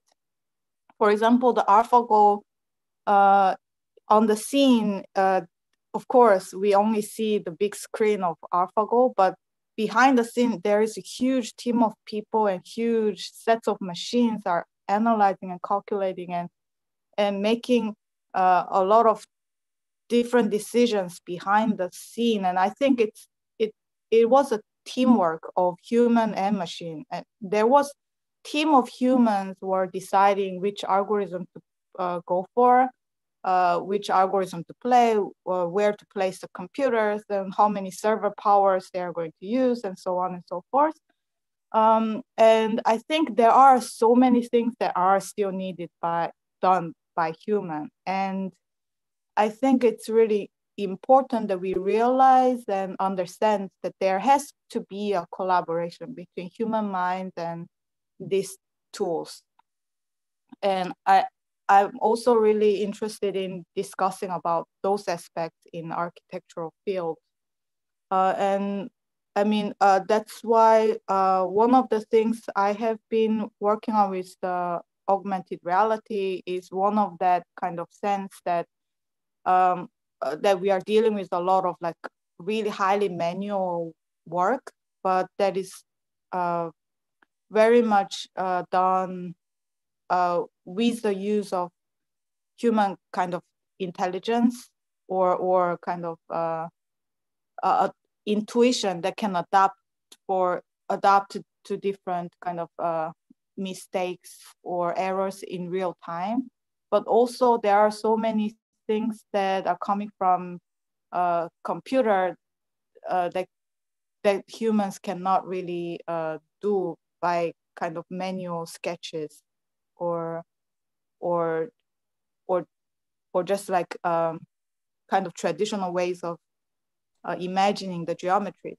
So I think there are lots of ways to kind of deal with the kind of teamwork or collaboration between these two kind of really distinct intelligence. And I'm really curious how other people also think about this human roles in the future that is playing here. Maybe go ahead, Matthias. Just sorry, I didn't want to interrupt you, but just to your point about the question whether to call it artificial intelligence at all. I think, who was that? Somebody did that. Theodore. I think Theodoros made this comment before about AI, like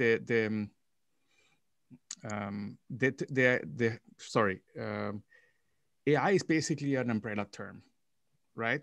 And so it's actually describing like a whole set of different techniques that are getting proliferated at the moment, which is based on a variety of different neural networks. And I'm pretty sure we have not discovered all the possible things we can do in this kind of area. So there's still room to grow.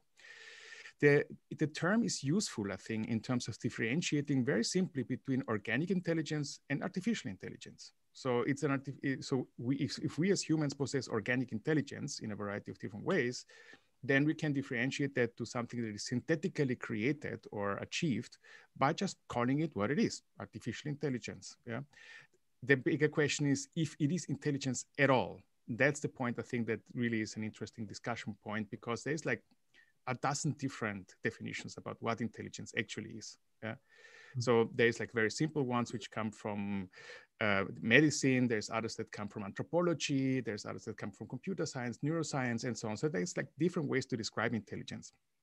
And I don't think we are really at the point to specifically define what all these neural networks entail. They're basically imitating, and we discussed this the last time, they're imitating processes of the human mind that we think we understand in a basic level. We don't understand it completely, but we have a specific understanding of that. And as soon as we have better understanding of that, also the neural networks, the artificial neural networks will increase in their capabilities because we just understand the process of thinking better. But to the point of how to use artificial intelligence, I mean, there's like two areas that are really interesting to discuss. You remember Mark Burry, he pointed out that artificial intelligence might be nothing else than an extension of the mind of the architect, right? It's like a tool. Like every tool, it's an extension of our body in some way or the other. Yeah, artificial intelligence as being a more sophisticated tool that we can use to achieve specific goals. One is trying to achieve automation in specific processes of architecture. I'm trying to interrogate it in terms of its artistic and ethical values and so on. So there's different ways to skin a cat. But in a larger extent, the whole conversation is actually part of the conversation on automation in the world. Where we are going to have there's like a lot of things we have to discuss along that line, specifically economy, ethics, ecology, and so on. So which are really larger aspects here of how we're going to live our lives and how architecture will cater to that life in the future. That's very important. Yeah, like how are we going to be a part of an automated world without work, where economical systems are going to emerge that are different to what we're seeing now. We are already talking about the post-capitalist era, right? Mark Fisher has wonderful writings about that idea that, how are we living in a world that is where we are inundated by technology, where work is different than what was thought of in the capitalist era of the 19th century. We're basically working economically on a system that is 100 years behind our technological abilities, which is kind of bizarre to say the least, but we're holding on it because it produces money in some way or the other. Yeah. Sorry to go for this really large picture, but I think that's important to understand that what we're discussing here has larger repercussions. Yeah, no, just so we pick up on that, I think Alexa makes a really valid point. All the terminology we're using, I mean, learning, do we mean the same when we're talking about AI and we're talking about human learning? I think the term intelligence and so on, we bandy around the same term, but actually they become different in their different sort of contexts. I mean, just to pick up on Samin's point, that's something we haven't, I was really to address in the first session, I didn't get around to doing it, but I think it's important to kind of, to my mind, the comments that were made by David Chalmers and Andy Clark in the Extended Mind essay back in the 1990s, where it was, there's a kind of genealogy you can see to that concept. But the idea that somehow the cell phone is kind of becomes part of us because that's where we put our, we don't memorize numbers anymore. They're all memorized on that.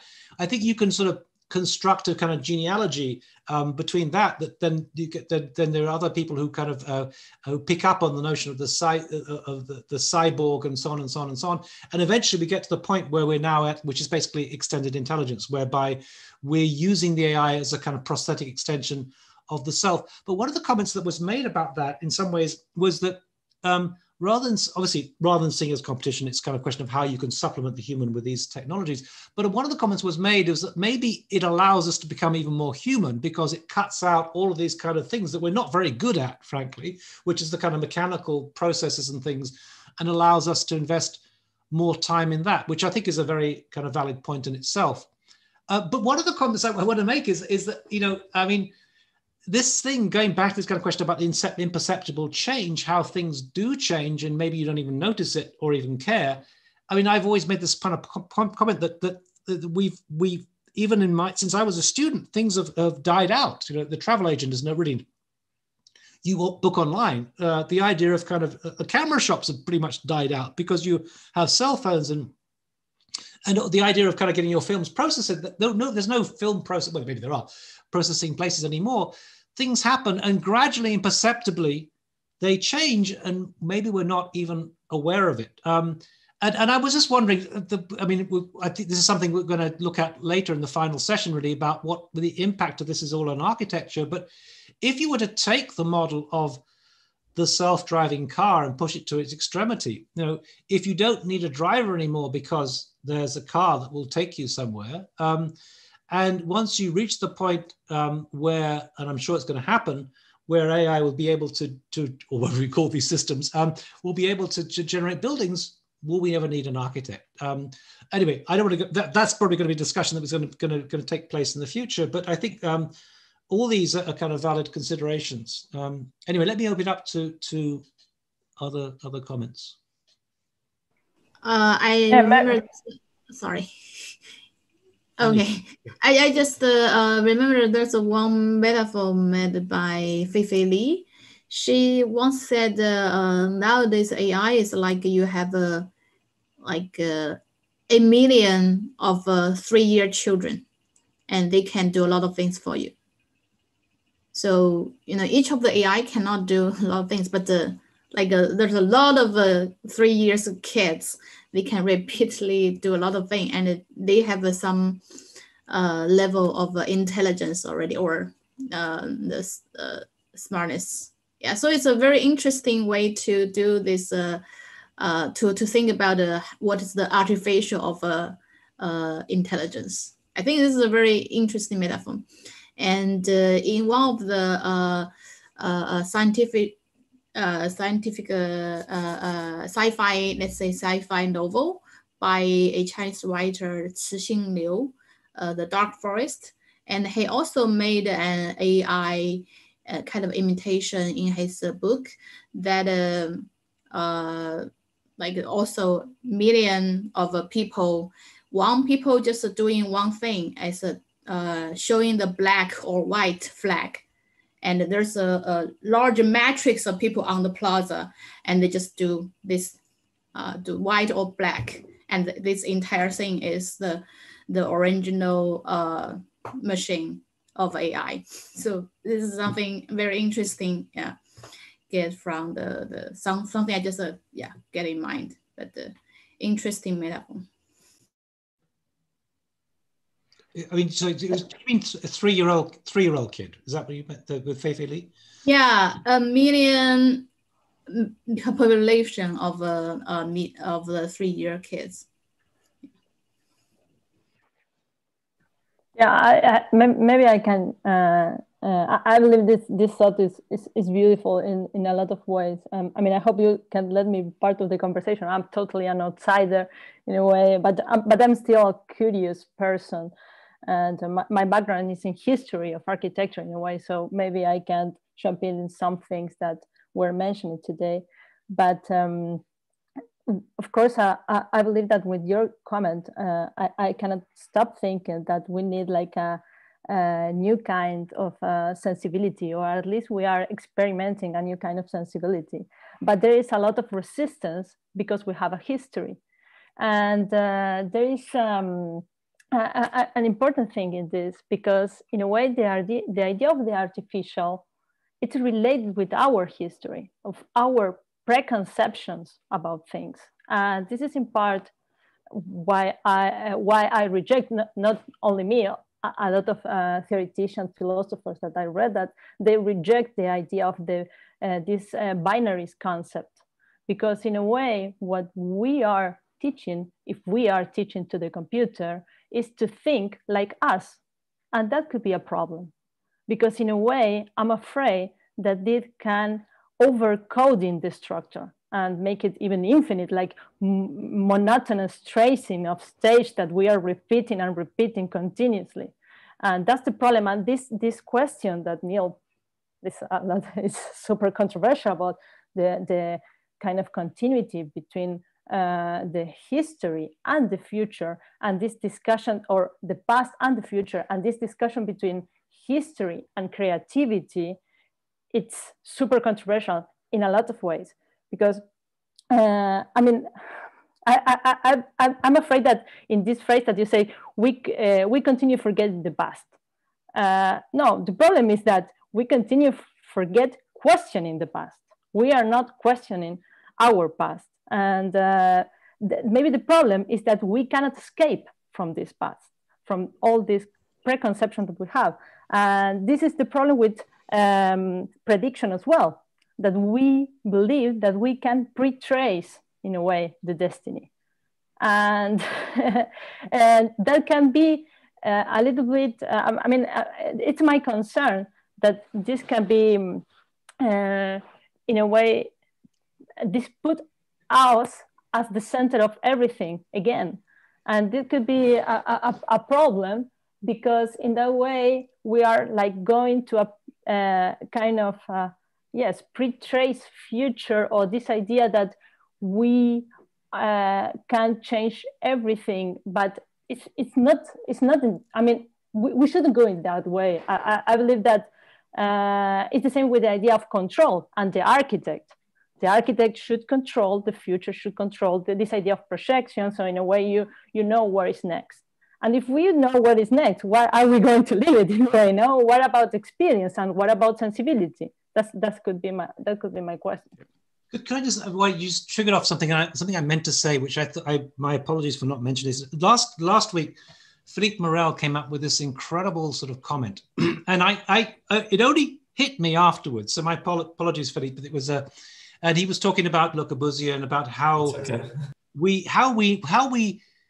and this is really, really, really interesting, how we need consciousness to even have architecture. In other words, you can take a drone flying around with a LiDAR, and you can record the three-dimensional, you could describe an interior of a building. But without consciousness, we absolutely are not aware of the qualities that are appreciating it. So my apologies, Philippe, I think that was the most profound statement, and we didn't pick it up, but it was, you know, and that's why I think consciousness is so important. We wouldn't even have architecture if we didn't have consciousness. Absolutely, totally profound. Maybe to Marina's point, thanks a lot. Actually, this is absolutely true. So that is a great comment, Philippe, and now also Neil. Marina, about your point in terms of, let me talk a little bit about the role of history. And I'm particularly just being completely egoistic here with my work on that. So it's my point of view. It doesn't mean that it's everyone's point of view. And I've been also criticized for that. But I actually made the example or the point, basically, that architects work like data miners. When you're getting educated in architecture school, you have a discriminator, which is your teacher, your professor, that is teaching you, for example, different architecture styles in history. So he's going to teach you what is Gothic, what is Baroque, what is Romanesque, and so on. Yeah. And how is he doing that? In a lecture, he's showing you images. Yeah. So he shows you images of Baroque architecture, of Gothic architecture. And then after a while, you as a student are going to be able to differentiate between those styles, because the one discriminator, let's say Neil, showed you images of, Renaissance architecture or something like that, okay? Later on in our careers as architects, we use that ability to construct in our mind architecture that we envision based on things we learned in school or throughout your life as an architect for that matter, yeah? So the interesting part is that there's only that many pictures that we as architects can ingest in our lifetime. But a neural network can do millions more than we can, yeah? So basically using a similar technique, you're actually able to teach, and here we are again with teaching and learning, a neural network, what is Baroque, what is Gothic, and so on. And we've done that. So we actually created databases of Gothic architecture, of Baroque architecture, not because we want to replicate it, and that's the point where it becomes interesting, but because we can use that as a basis for architecture that is different. If you start, for example, to inform a neural network or ask a neural network, do me a mutant between Baroque and modern, because we also do a modern database, you're gonna get things that don't look modern and they don't look Gothic either. It's something different. And that's where it becomes interesting for me as an architect with a conscious and with a mind and with perception, is that I can say, wait a minute, that image is really interesting. Let me try to pick that out and see if I can really do a completely fleshed out architecture project out of that. So it's not even about the neural network doing the entire architecture. At the moment, I think it's sometimes something that inspires and pushes architecture, or me at least as a designer, it pushes me in a direction that I would not normally do because I haven't thought about it, yeah? But that definitely is like, hey, wait a second, that's interesting. I'm gonna pick that up and really flesh it out as a design, yeah? So I'm not even relying completely on it's not a completely bottom-up thing, but it's not a top-down thing either. It's somewhere in between. Let me to react to Neil's comment. Let me recall an anecdote. You know, I really understood that I was interested in art or in architecture. I think it was in 1993 or something like that. I have to check. There was an exhibition on minimal art at the Guggenheim Museum in New York. And I didn't know much about art. Yeah, I mean, I used to visit some museums and things like that with my mother's when I was a kid, but she was not so much interested in let's say contemporary art or modern art, or more in art in general, let's say, and mostly Renaissance and classical art. And so I visited this exhibition, and then I saw this work by Robert Morris. I sent you the link in the discussion panel. The name of the work is the box with the sound of its own making. So it's an amazing work. You just see a standard wooden box, but inside there were a tape recorder, and the tape recorder diffused the sound of the making of this box. So you hear the sound of the workshop, the guy cutting the wood, putting the nails and all of that. I mean, in fact, it was Robert Morris himself, you know, nailing the box. And this work of art is just absolutely amazing. It's something that had an effect on me that probably nothing else had at that time. And maybe even as today, I believe it's one of the most powerful pieces of art I have ever experienced. And I use this word experience on purpose, because if I would have seen an image of this wooden box, I would have missed, let's say, maybe 95% of the real nature of this artwork, you know. And what I see at the moment, and again, I'm a huge defender of artificial intelligence, and I wrote I think it was maybe in 2009 or 10, or I don't know, that a well-programmed application on a smartphone can produce an architecture which wouldn't be as good as the one of Le Corbusier, but maybe 90% as good as Le Corbusier, and which means that 90% as good as Le Corbusier is thousands of times better than most architecture which is built at the very moment. So I believe that in a sense, artificial intelligence can replace thousands, if not hundreds of thousands of architects or developers building, shits. Let's tell the truth. So I really believe that AI is going to improve the situation of architecture, but we have to keep in mind that who is going to give the small parameters to this AI at some point. And the small parameters to this AI, according to me, again, it's like being able in front of a piece of art, like let's say from Duchamp, or this artwork from Robert Morris, to identify that it's a very interesting and smart and major piece of art. We still have people nowadays who go in museum and who say when they watch Duchamp, you know, they say, it's not art. And I think ultimately the debate is not going to be about forms. It's not going to be about if artificial intelligence is able to create such or such a form, if it's able to create something which looks like Gothic or modern architecture or whatever. Ultimately, the real artificial intelligence that would serve us as architect is an artificial intelligence who would be capable of identifying the Urinoir by Marcel Duchamp as a major piece of art in 20th century history.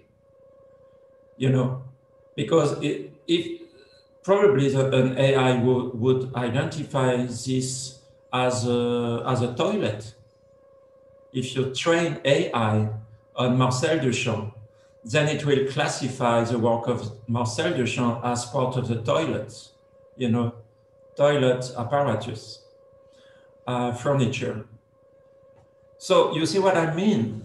This is why I really believe that ultimately the ultimate challenge for intelligence is conceptual intelligence. And it seems to me that there will be no other challenges than this one. Is conceptual intelligence associated with consciousness?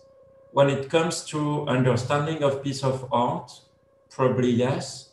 And it's probably associated with a very deep notion of experience.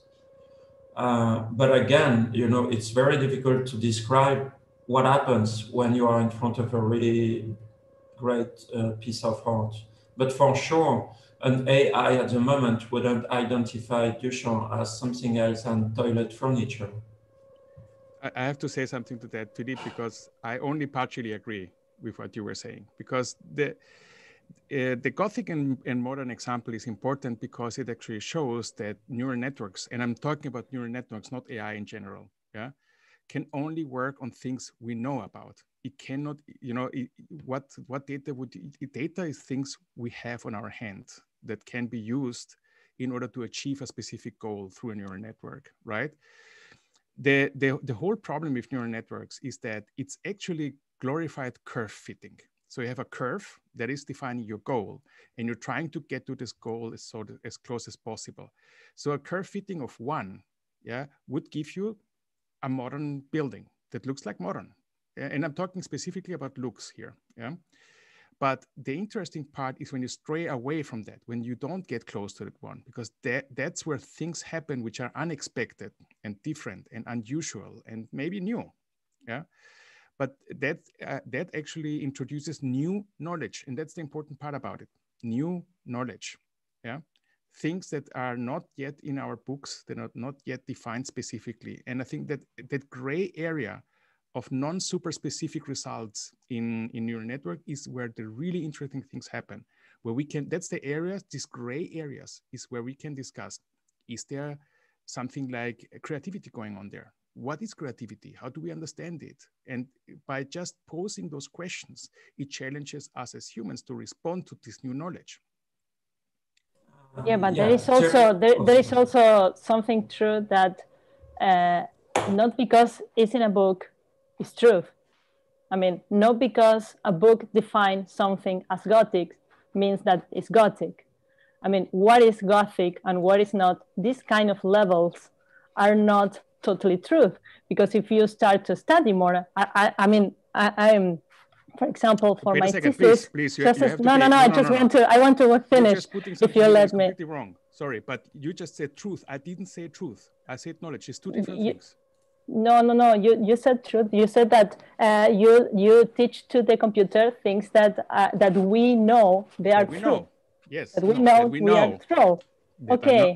That's my question. That's my question, because they are like kind of idea of that a book is something that you cannot criticize in a way, or that these kind of labels, we cannot criticize these labels. And the truth is that we cannot in a way say that something is absolutely Gothic or that something is absolutely modern. And you are talking about visual things that I can also doubt about this visual thing that you are pointing like something that, okay, wait. I would like to know what you define as modern architecture and what you define as Gothic architecture. That's okay. That's okay. Just two things. First of all, I didn't talk about truth and I didn't talk about books. I don't know where you took that from. Yeah. So just to be clear about that. Secondly, there is of course a bias. The bias is an important part in this whole thing. Without bias, you cannot actually run any sort of database today. But for example, you can automatically search, and here comes the fun part. You can automatically search for images online that are labeled Gothic. Have fun doing that. It's really very entertaining because the things you get out when you're looking for Goth or Gothic online has nothing to do with architecture. Yeah, it's kind of entertaining. So then comes the labeling process, the bias that is done through that. So if I go through 2,000 images and I put away 1,200 because it's goth pinups and stuff like that, I will start to look into what my own knowledge tells me is Gothic architecture or not. And we can differentiate here between, you know, Gothic of the 14th century, Gothic of the 15th century, Neo-Gothic architecture. We know there's differences, yeah? But at the end, you will end up with a database that is specifically labeled, yeah? Whether this is labeling done by me alone or by 50 art historians that actually helped me label that database makes a huge difference. And there I agree with you. Yeah, there is bias and there is of course the necessity to understand that labeling a database is nothing that should be done by a person alone, specifically when it's about more general things like understanding what is Gothic architecture. But consider the possibilities of this. Like for example, let's assume you do a database of like all the Gothic cathedrals in Europe, yeah?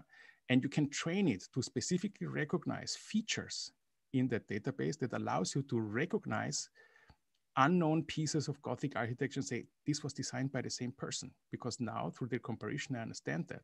That's insightful for the humanities, for example, in architecture history. You should be somebody who understands that the best. This is good, Matthias. This is a good application of course. But I would say still it's an application which conceptually is not that challenging. It's mostly like the machine has some better capabilities than us in identifying patterns, and we make use of that. It's exactly similar to using dogs to do a person to search for people when there is an earthquake or things like that, you see, because the dogs are much better than us in identifying certain kind of patterns, and more precisely when it comes to dog, it's smell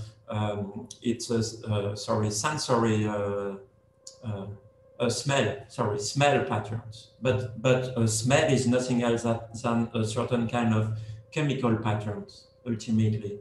All that can be transferred into the concept of patterns.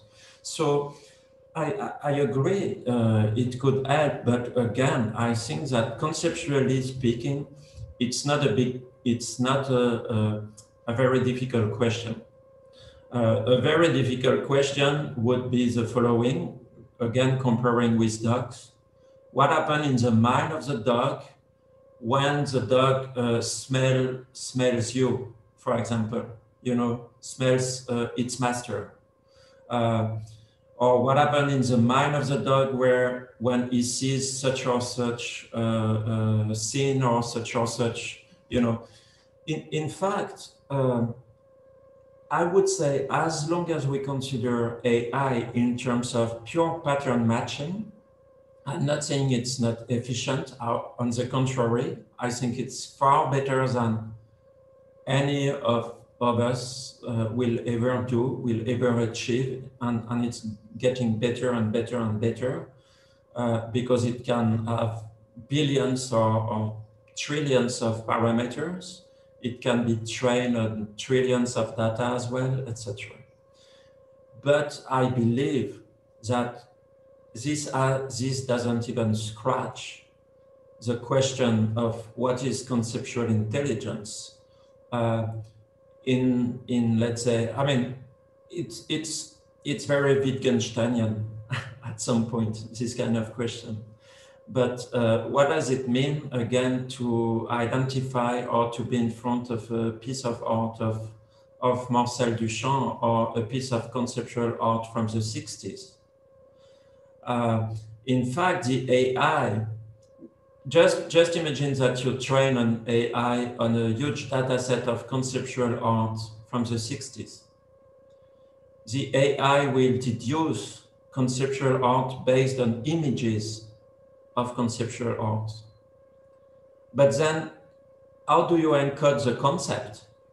Because the real meaning of conceptual art, of course, it's the concepts that are used in producing conceptual art. So how do you train that sort of AI, I mean, if you train AI on conceptual art based on images, then it's like, it's a complete nonsense. It would be like visual art, or let's say optical art. But that's not what conceptual art is about. Conceptual art is not optical art.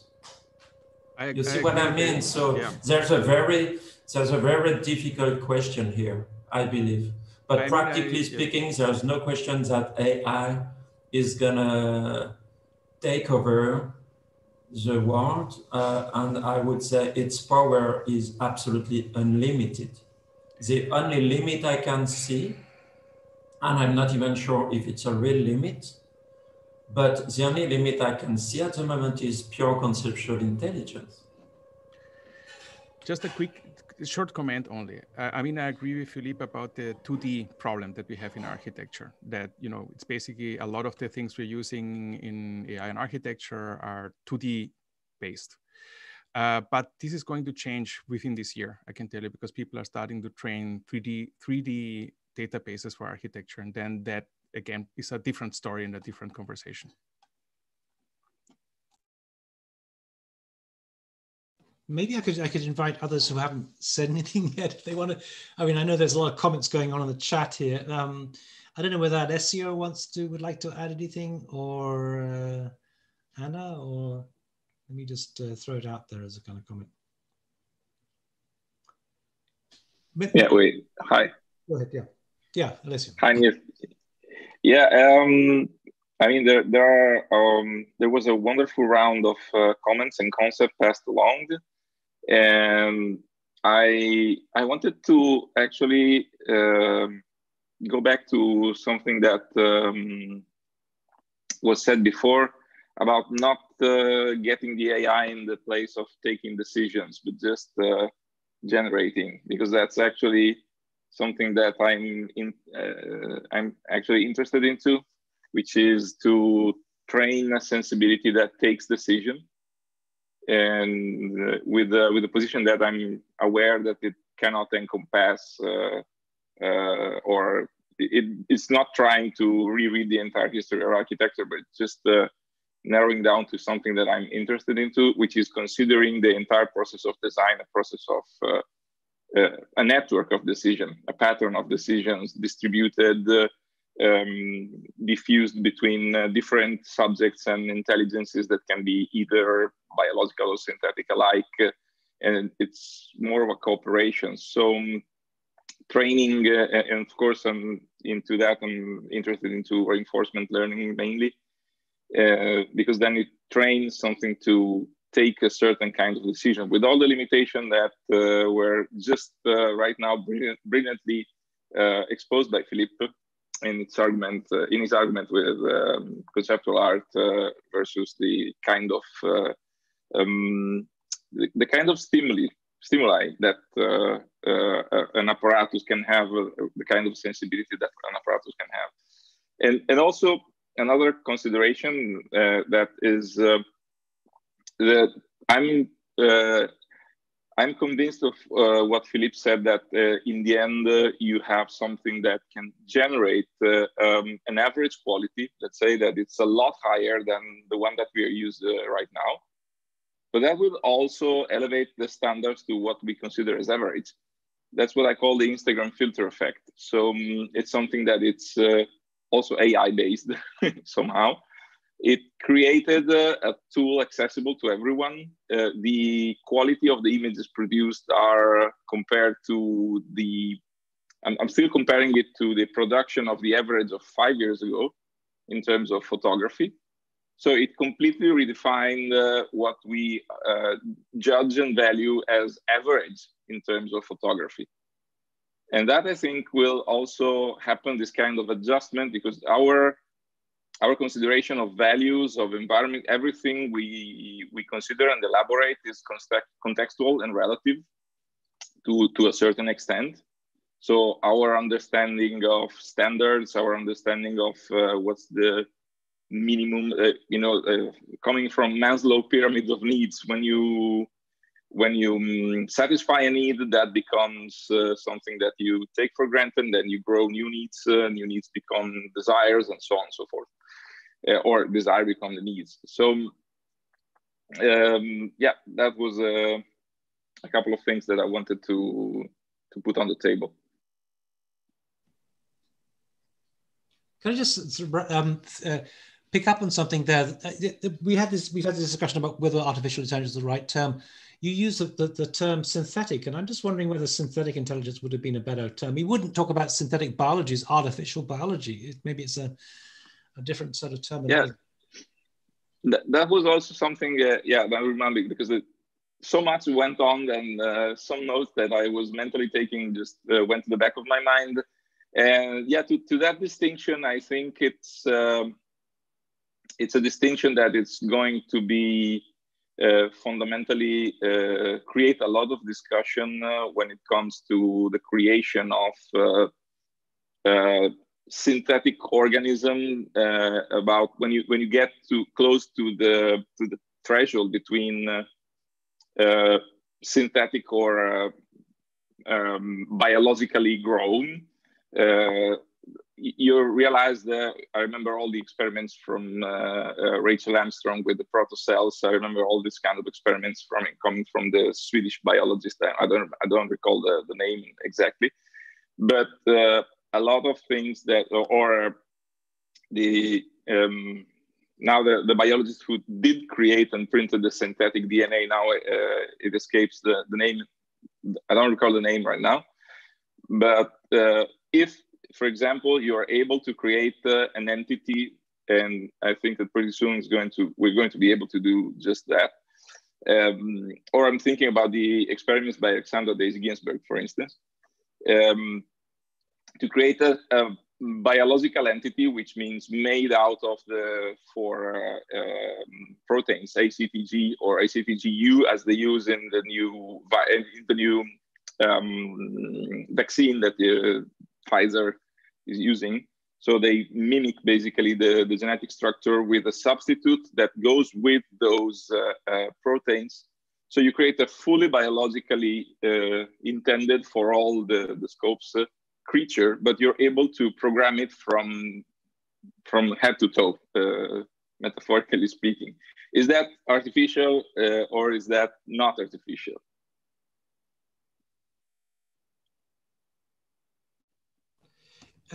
I think we need to, at some stage, begin to wrap up. This has been a fantastic discussion. I really want to compliment a lot of very interesting thoughts coming out. Actually, one of the things we'll get around to sort of following up with some of these kind of questions later on. I haven't had a chance to respond to Marina's comment about the history question, but one of the things that struck me today, actually, in terms of what's happening, and we were talking about publications and the kind of time lag that exists in terms of publications.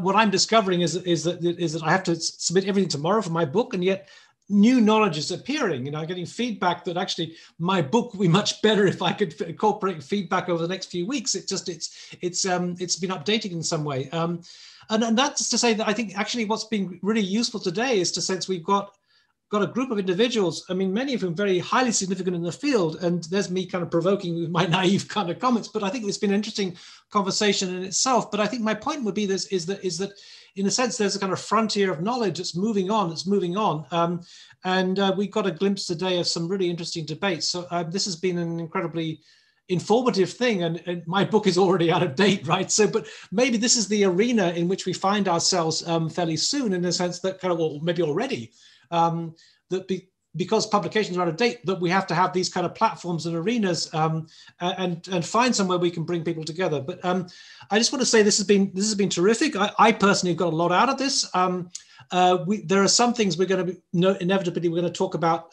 in the future. I think that especially some of the comments that Wan Yu's been making about her own practice X Cool will come in when we talk about the office itself. And certainly the theme of creativity is something that I think has been central, and that's going to be more central next week when we look at the question about AI and creativity. But I just want to take the opportunity to thank everyone for contributing today. We're going to put this online, and it seems to be almost like this is kind of becoming a new kind of tradition in terms of knowledge, of updating things, which probably next week will be out of date. But any final comments from any of you before we wrap things up? No, thanks a lot. It was great. Thanks. Well, thank you, Philippe, and I mean, thanks. Thank you very much. Thank you. We look forward to seeing what Matthias and others are doing in their books and things. And thank you. So, Wan Yu, any final comment? No, thank you. No, thank you. Okay, it's great. All right, so just to say that we're going to put this upload this onto the platform. Also uploaded was this incredible 4-hour marathon yesterday that we had with Daniel, which was incredible. Style GANs and cycle GANs. And the comment I made yesterday was that actually one of the comments we don't know, we maybe people are unaware of, that Alan Turing himself was a marathon runner. He came 5th in the British Championships in the marathon, and I think that's probably you have to invest in these things. So thank you for this marathon session, and look forward to next week. Thank you, everyone. Thank you. Thank you, everyone. Thank you. Thank you. Bye. Thank you. Thank you. Thank you. Thank you very much. Bye. Thank you. Bye bye. Thank you. Bye bye.